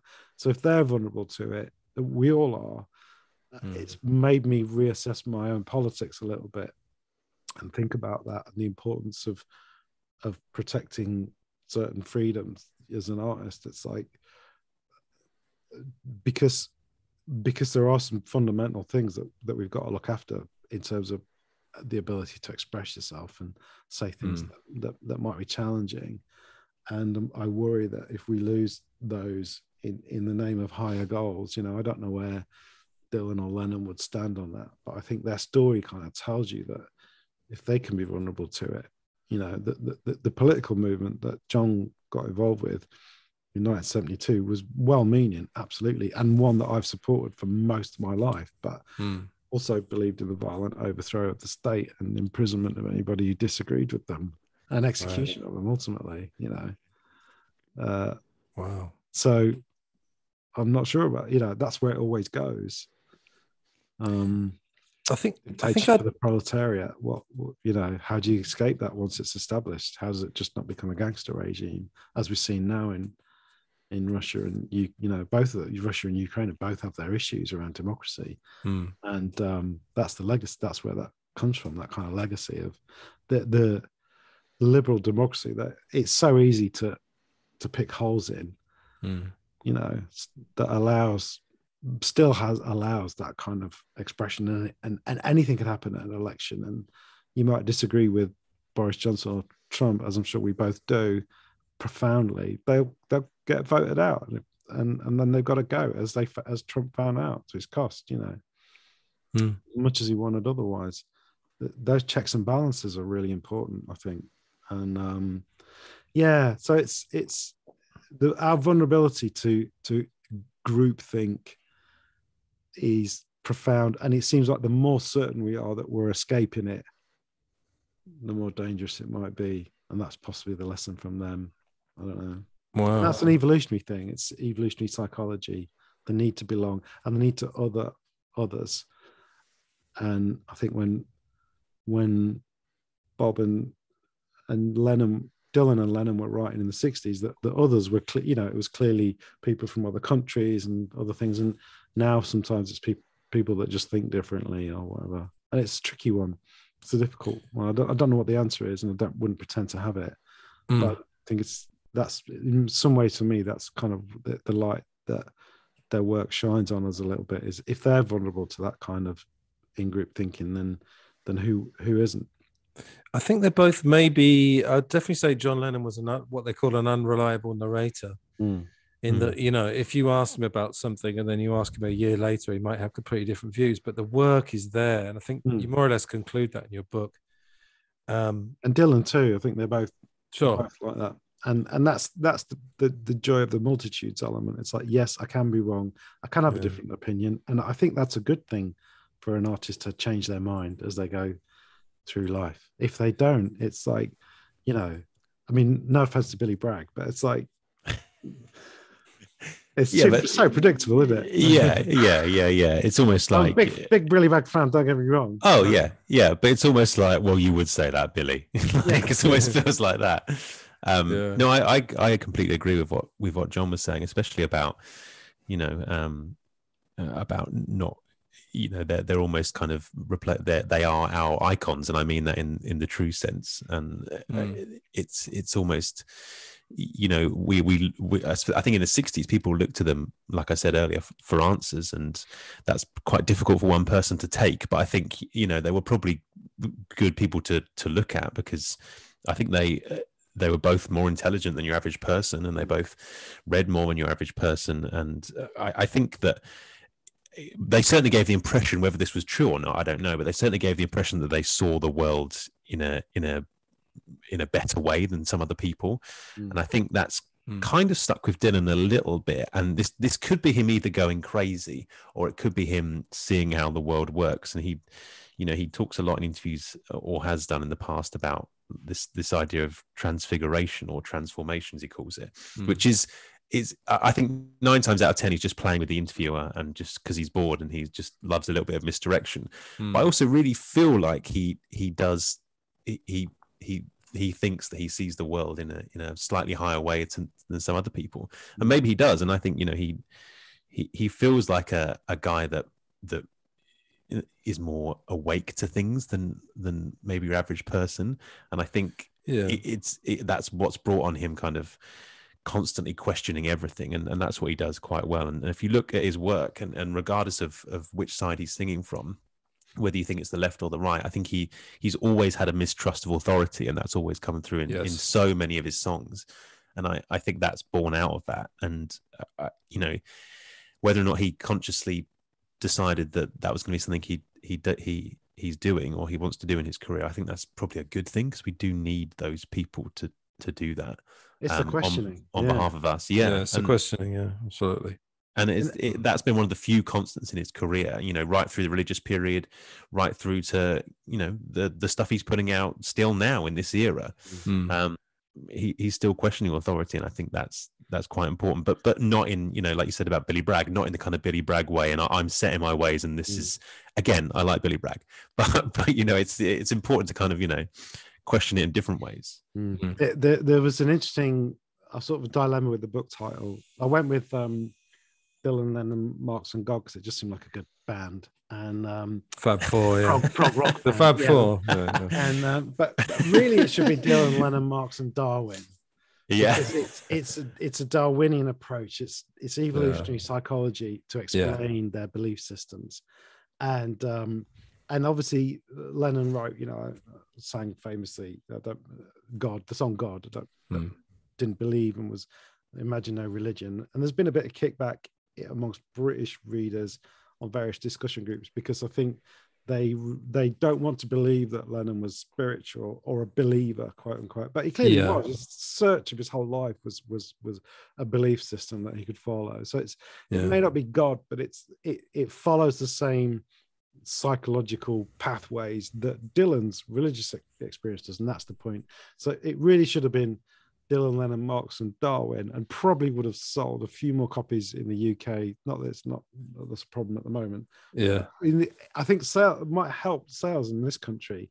However, in America, because it's called Dylan, Lennon, Marx, and God, it's done really well. And it was number 1 in the new music book on Amazon because it's got God in the title. So. It's a win-lose scenario. It's one of those things that's unforeseen consequences of that title decision down the line. But I mean, God's on your side, isn't he, in America? Yeah, he is certainly in that circumstance. But every chapter I try and find something new to say, and the I suppose the big revelation in that one is that during the 1970s, both of them, we having gone through that period of, I think in the 60s they were very important public figures because they were both so bright and so good at speaking out publicly.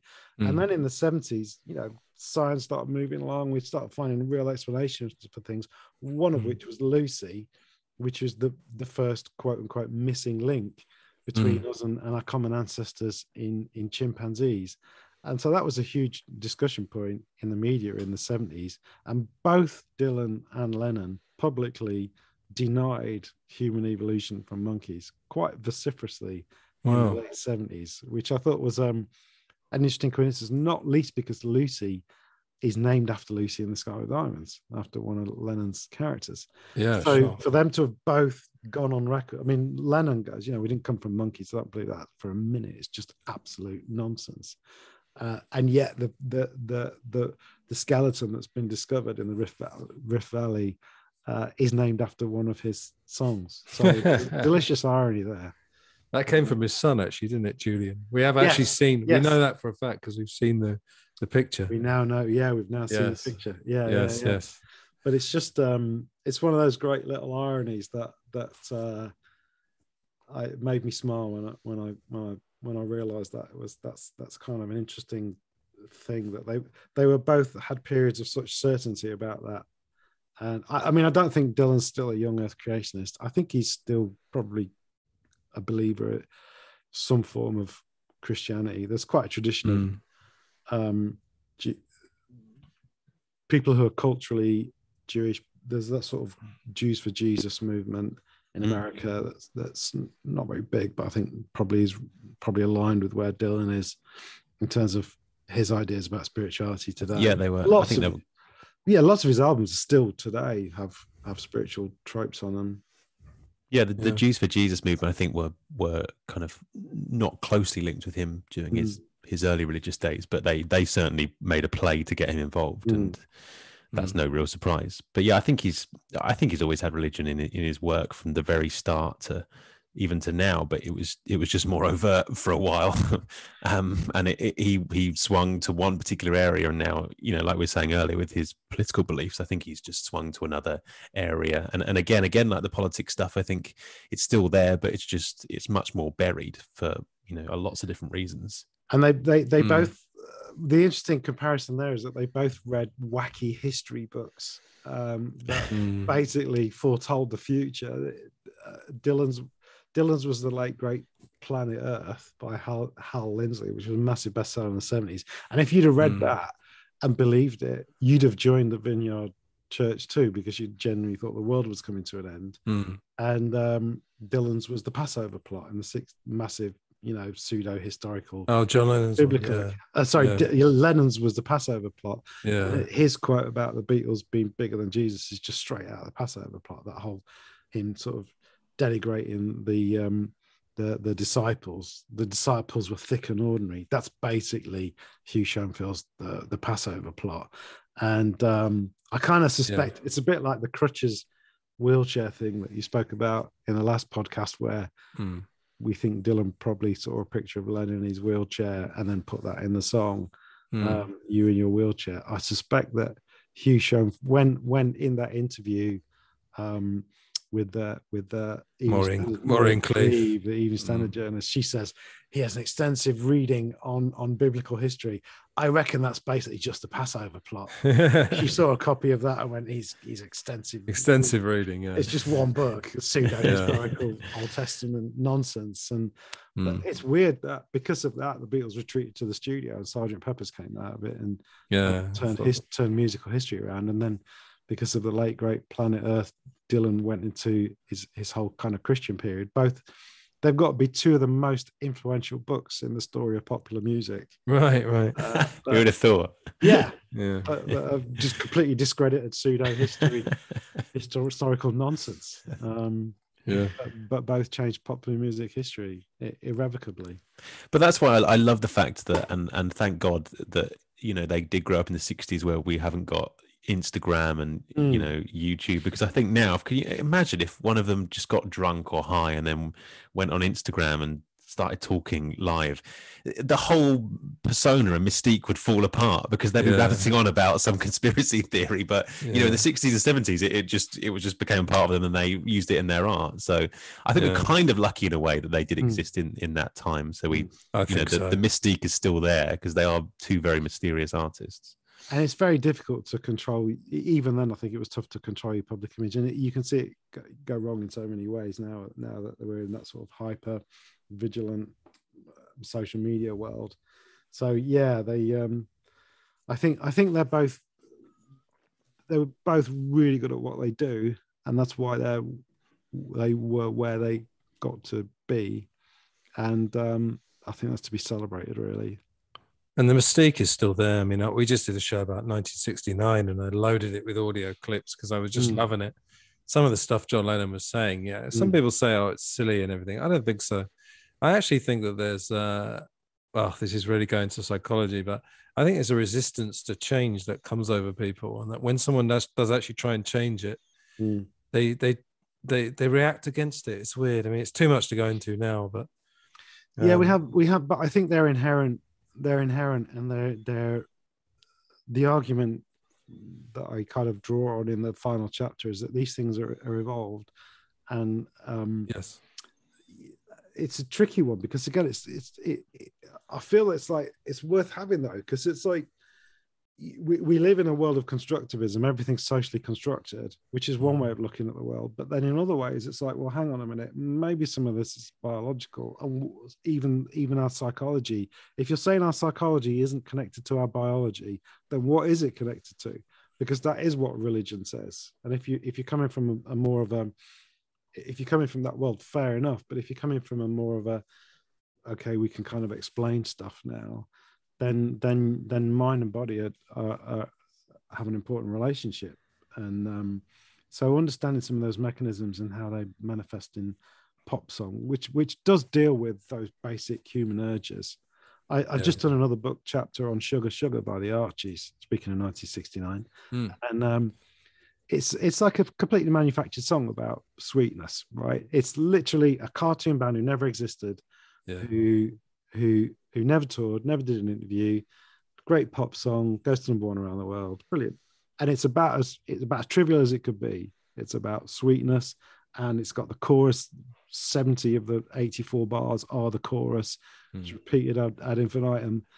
But that link between sweetness and romantic love and desire is quite profound, because everyone alive today is part of an unbroken chain of life that goes all the way back to the first reproducing single cell animals.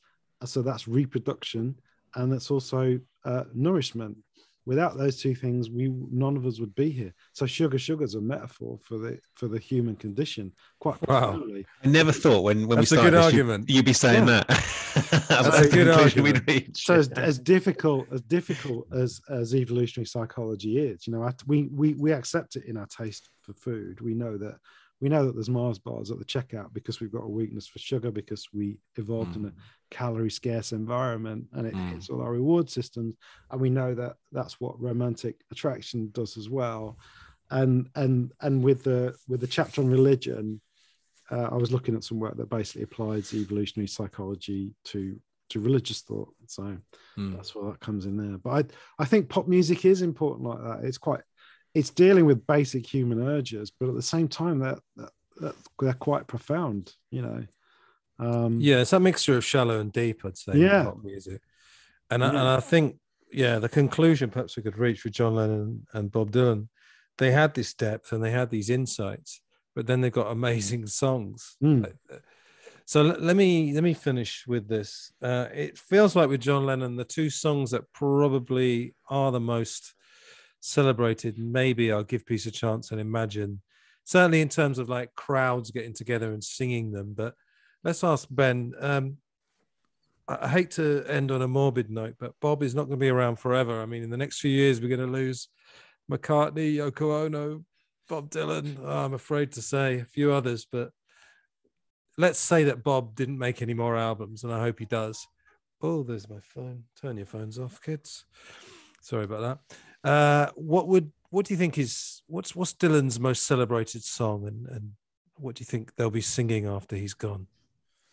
It's hard, isn't it? Because I think, when we've had others pass, certain songs emerge that you were maybe not expecting. Although, having said that, with Bowie, it was Heroes, wasn't it? And yes, so I think it's probably a two-horse race between Blowing in the Wind and Like a Rolling Stone. And I think Like a Rolling Stone might emerge as the one, because it was, I think, when, purely from and this is my broadcast brain talking now, purely from a kind of obit kind of mode, I think that it was so big when he went electric. It was such a big cultural thing. I think that's the thing that people will say when Dylan passes, and that's the song that's, the electric song, not his first electric song, but certainly his most famous electric song. So I think that might emerge as the one song that kind of gets branded around more than maybe Blowing in the Wind, even though that's probably culturally slightly more important. And also, again, just from a purely technical point of view, I think Like a Rolling Stone sounds pretty good on the radio and pretty good on the TV. So that would be the song that he's defined by for all those reasons. And, fine. It's sometimes an artist or a band's best song isn't their big hit. And, John, I don't know how you feel about Sleeper, but I'm sure as a band you had songs that you loved that weren't singles or weren't big hits. But with Like a Rolling Stone and Dylan, I think it's a really good song. I don't think it's his best song, but I think it's a really good song for him to be defined by. So I'm kind of happy if it's that. I'd go with that one too, actually. That one on Rainy Day Women. Imagine if that was his. That'd be hilarious. But you know what? That's probably they both went to number 2 in the chart in the Billboard Hot 100. So it's probably technically his biggest single, along with Like a Rolling Stone. Yeah, they were the biggest singles. Yeah, which is troubling. I mean, so I bet he likes that though. It's because he likes a bit of a weird song, doesn't he? So if it is that, then I think he'll find it funny. I have a theory that the times they are changing has kind of fallen out of fashion because it's just too much. Because I think Blowing in the Wind changing too much. Yeah, I think but they're almost too idealistic these days, and I think to be fair, I don't think they dated badly in any way, but I think Like a Rolling Stone still sounds pretty fresh, as does Subterranean Homesick Blues. But I think Subterranean Homesick Blues is just a little bit too weird, maybe. I think it's fantastic. It's an amazing song. I think it's better than Like a Rolling Stone for me in terms of a song, but I think Like a Rolling Stone is probably more of a crowd pleaser because it does have that big chorus. I saw him live in Hyde Park, and for an audience that was pretty disinterested in what was going on stage, it is Dylan's show after all, and a big Dylan show, you usually get people who are half interested, which I understand why. But that was the one song where everyone in the audience sang along. Once they'd worked out what he was singing. Yeah, a good 2 minutes in, when he literally had to lead them to the chorus. No, once they got their head around the fact that it was a dub reggae version, then they were invested. Do you know what? I really like the version. It was him playing the piano as he does these days. And it was a really nice kind of. It sounded like a modern version of it. It sounded a little bit like it had been produced by. Forgive me because I'm always mentioning this producer called Daniel Lanois who worked with Dylan on a couple of albums. Brilliant. I think he's great. But it sounded a little bit like he'd produced it because it was quite spacious, loose in terms of its sonics. And I loved it. But yeah, it had been going for 2 minutes. And then when it came to the chorus, everyone was like, how does it feel? Yeah. And that was the only time it happened in the entire hour and a half he was on stage or whatever. So I think it probably will be like a Rolling Stone, yeah. I've seen him once in Melbourne in 2001, and he was a bit sly, just to prove that he is aware of the audience. He played my favourite set of lyrics of any song in the history of. Sorry, John, was "It's All Right, Ma, I'm Only Bleeding." Yeah. I think there's enough in that song that you could just spend 6 months just studying that. But he did that one, and everyone cheered when he got to the President of the United States Must Have to Stand Naked. That was George Bush at that time. You could pretty much work it to almost any president, I think.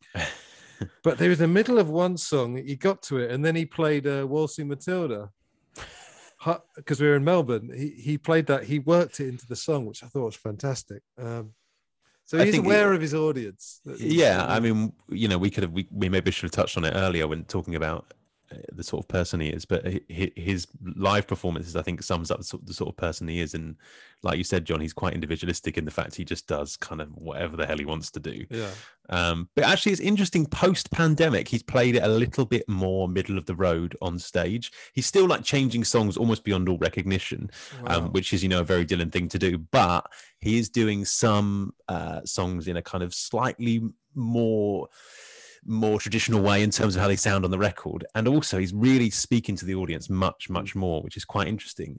So I don't know if that's changed anything. Maybe post-pandemic he felt that his time's running out maybe, and he wants to enjoy those shows a bit more.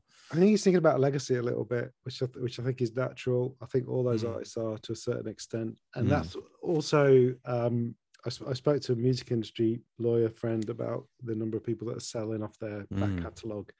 And he said that because that happened, I negotiated the rights to use the lyrics for 18 songs in the book. And just during that process, I've got the deal I spoke to Dylan's publisher and got the deal and everything, got contract with his signature on it, which I was like, oh my God, that's amazing. Wow. And then he sold his copyright to Universal, and I'd got a very good deal on it. A few £100 to use the songs, which was very good. Nowhere near that for me. It was never going to happen with Yoko, so I didn't bother.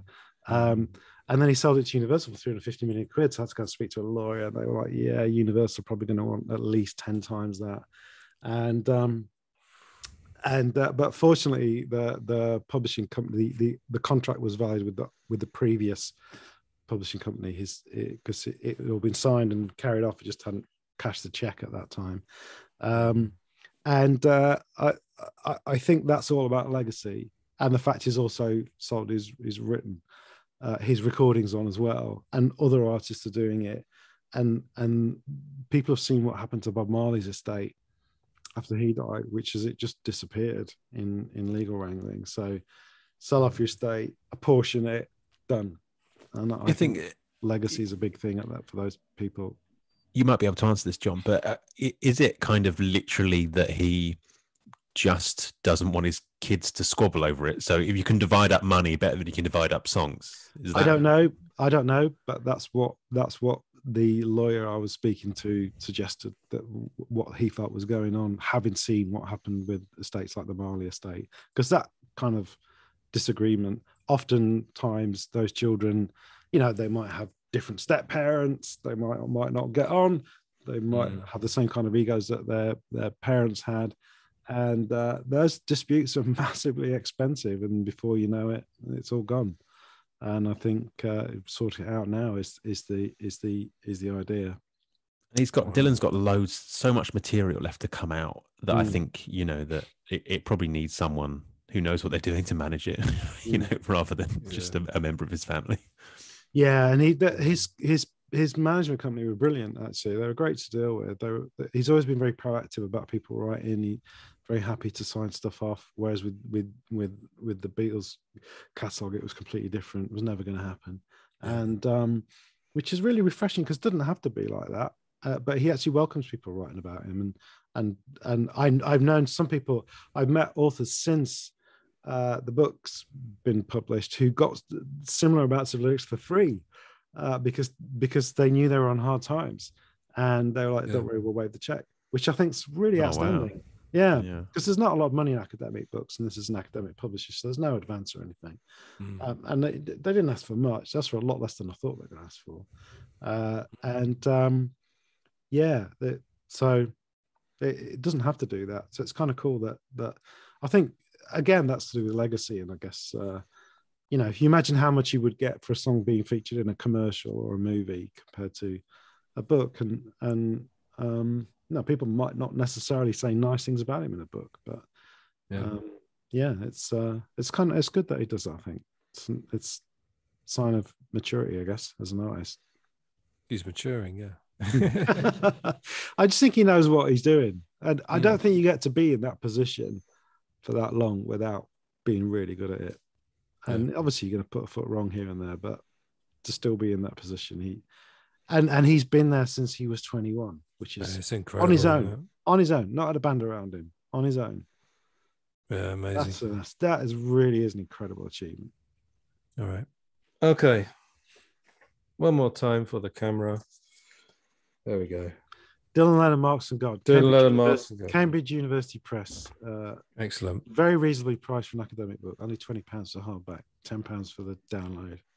Nice. I'm genuinely glad you enjoyed reading it. Oh, I loved it. Honestly, I really did. And Ben's seen how many notes I made. So it's about a fifth of the book. Yeah, only a fifth. Where should people buy it from, John? Is Amazon the best place, or is that not good for authors? Yeah, it's in all the books. To be honest with you, you make so little out of academic books. It doesn't really. I just want it out there, so I genuinely don't mind. Obviously, if you've got a bookseller, that'd be great. Or if you get it from Amazon, for me, I'm not.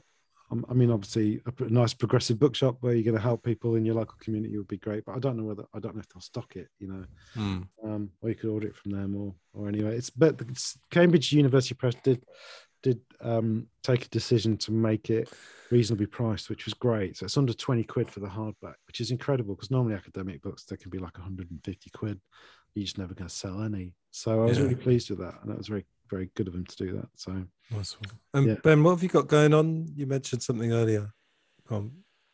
Yes. Thanks for reminding me. Well, I do a Bob Dylan podcast, and there's a radio network in America called iHeartRadio, and they make podcasts, and they have loads of big pop stations out there, and they have commissioned a podcast called Blood on the Tracks, and they've done a couple of seasons of it already. And I've written the third season, and the idea of the podcast is it's all about, you know, musicians. The first two seasons were on John Lennon, funnily enough, and Phil Spector, and about musicians that have been involved in murders. The third season is about Bob Dylan. No murder, obviously, but we just look at his life from the motorcycle crash to now, and, you know, the sort of lives he's lived, because he always talks about, you know, being reborn so many times. So we basically look at the lives of Bob Dylan from 66 to now, and it's fictionalized. And like you were saying earlier, John, you kind of it's difficult because you're trying to squash everything together. So we have had to play fast and loose with some facts, but I'd say 98% of it is cast iron fact, and we've used sources and everything. So the general idea is that Dylan's had his motorcycle crash, and he's recovering at the house of a local doctor, which is true, and he's flashing forward in his life and flashing back, and he's telling us these great anecdotes from his life. So it comes out. By the time this goes out, it will be out. There's 10 episodes, and it's called Blood on the Tracks. Brilliant, fantastic. You did a great series on Blonde on Blonde. I listened to that a few months ago. You did a multi-parter on that for Bob Dylan album by album, right? Yeah, and that's just come back as well. So the last 2 or 3 months, I've brought back my podcast, Bob Dylan album by album, and I've been writing this thing. So I've been writing about 20,000 words on Bob Dylan every week. I am sick of him at this stage, but oh no, you're not. No, you're but not. every night I say to my wife, "This is I'm gonna have a break on this." But then the next morning I'm starting again. So it's kind of like it keeps dragging me back in. I can't stop. It's an addiction at this moment. And if you leave it, identify with that. Yeah, and if you leave it for a while, then the magic comes back, doesn't it? If I know, yeah. You distance yourself for a while because there's so much there, And that's the thing. It's there's so many directions to go in. Like I'm sure you found that, John. You end up, you think, oh, there's not much to write about, and then I'm fascinated with the ephemera. I scale. like all the stuff around it now, the alternate takes and the different live versions, and there's just so much. And then you can go back to the classic recordings and go, wow, this is brilliant. I understand why I fell in love with it, and the message in the political songs that so inspired me when I was at university. From the protesty album stuff, just incredible. I mean, it's real art. And very few people I think have got to that level of expression in popular music. This kind of canonical. It's not very fashionable to say it, but it's the sort of Western pop canon, I suppose. I think I would defend that in the case of those two artists for sure. It's so dense, isn't it? Yeah, but it's almost a shame that not a lot of artists have got that, because then you just find yourself listening to one or two artists all the time. Yeah, but, that's the way it is. Yeah.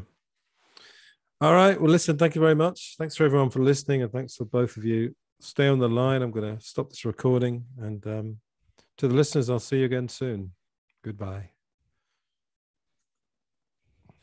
Oops.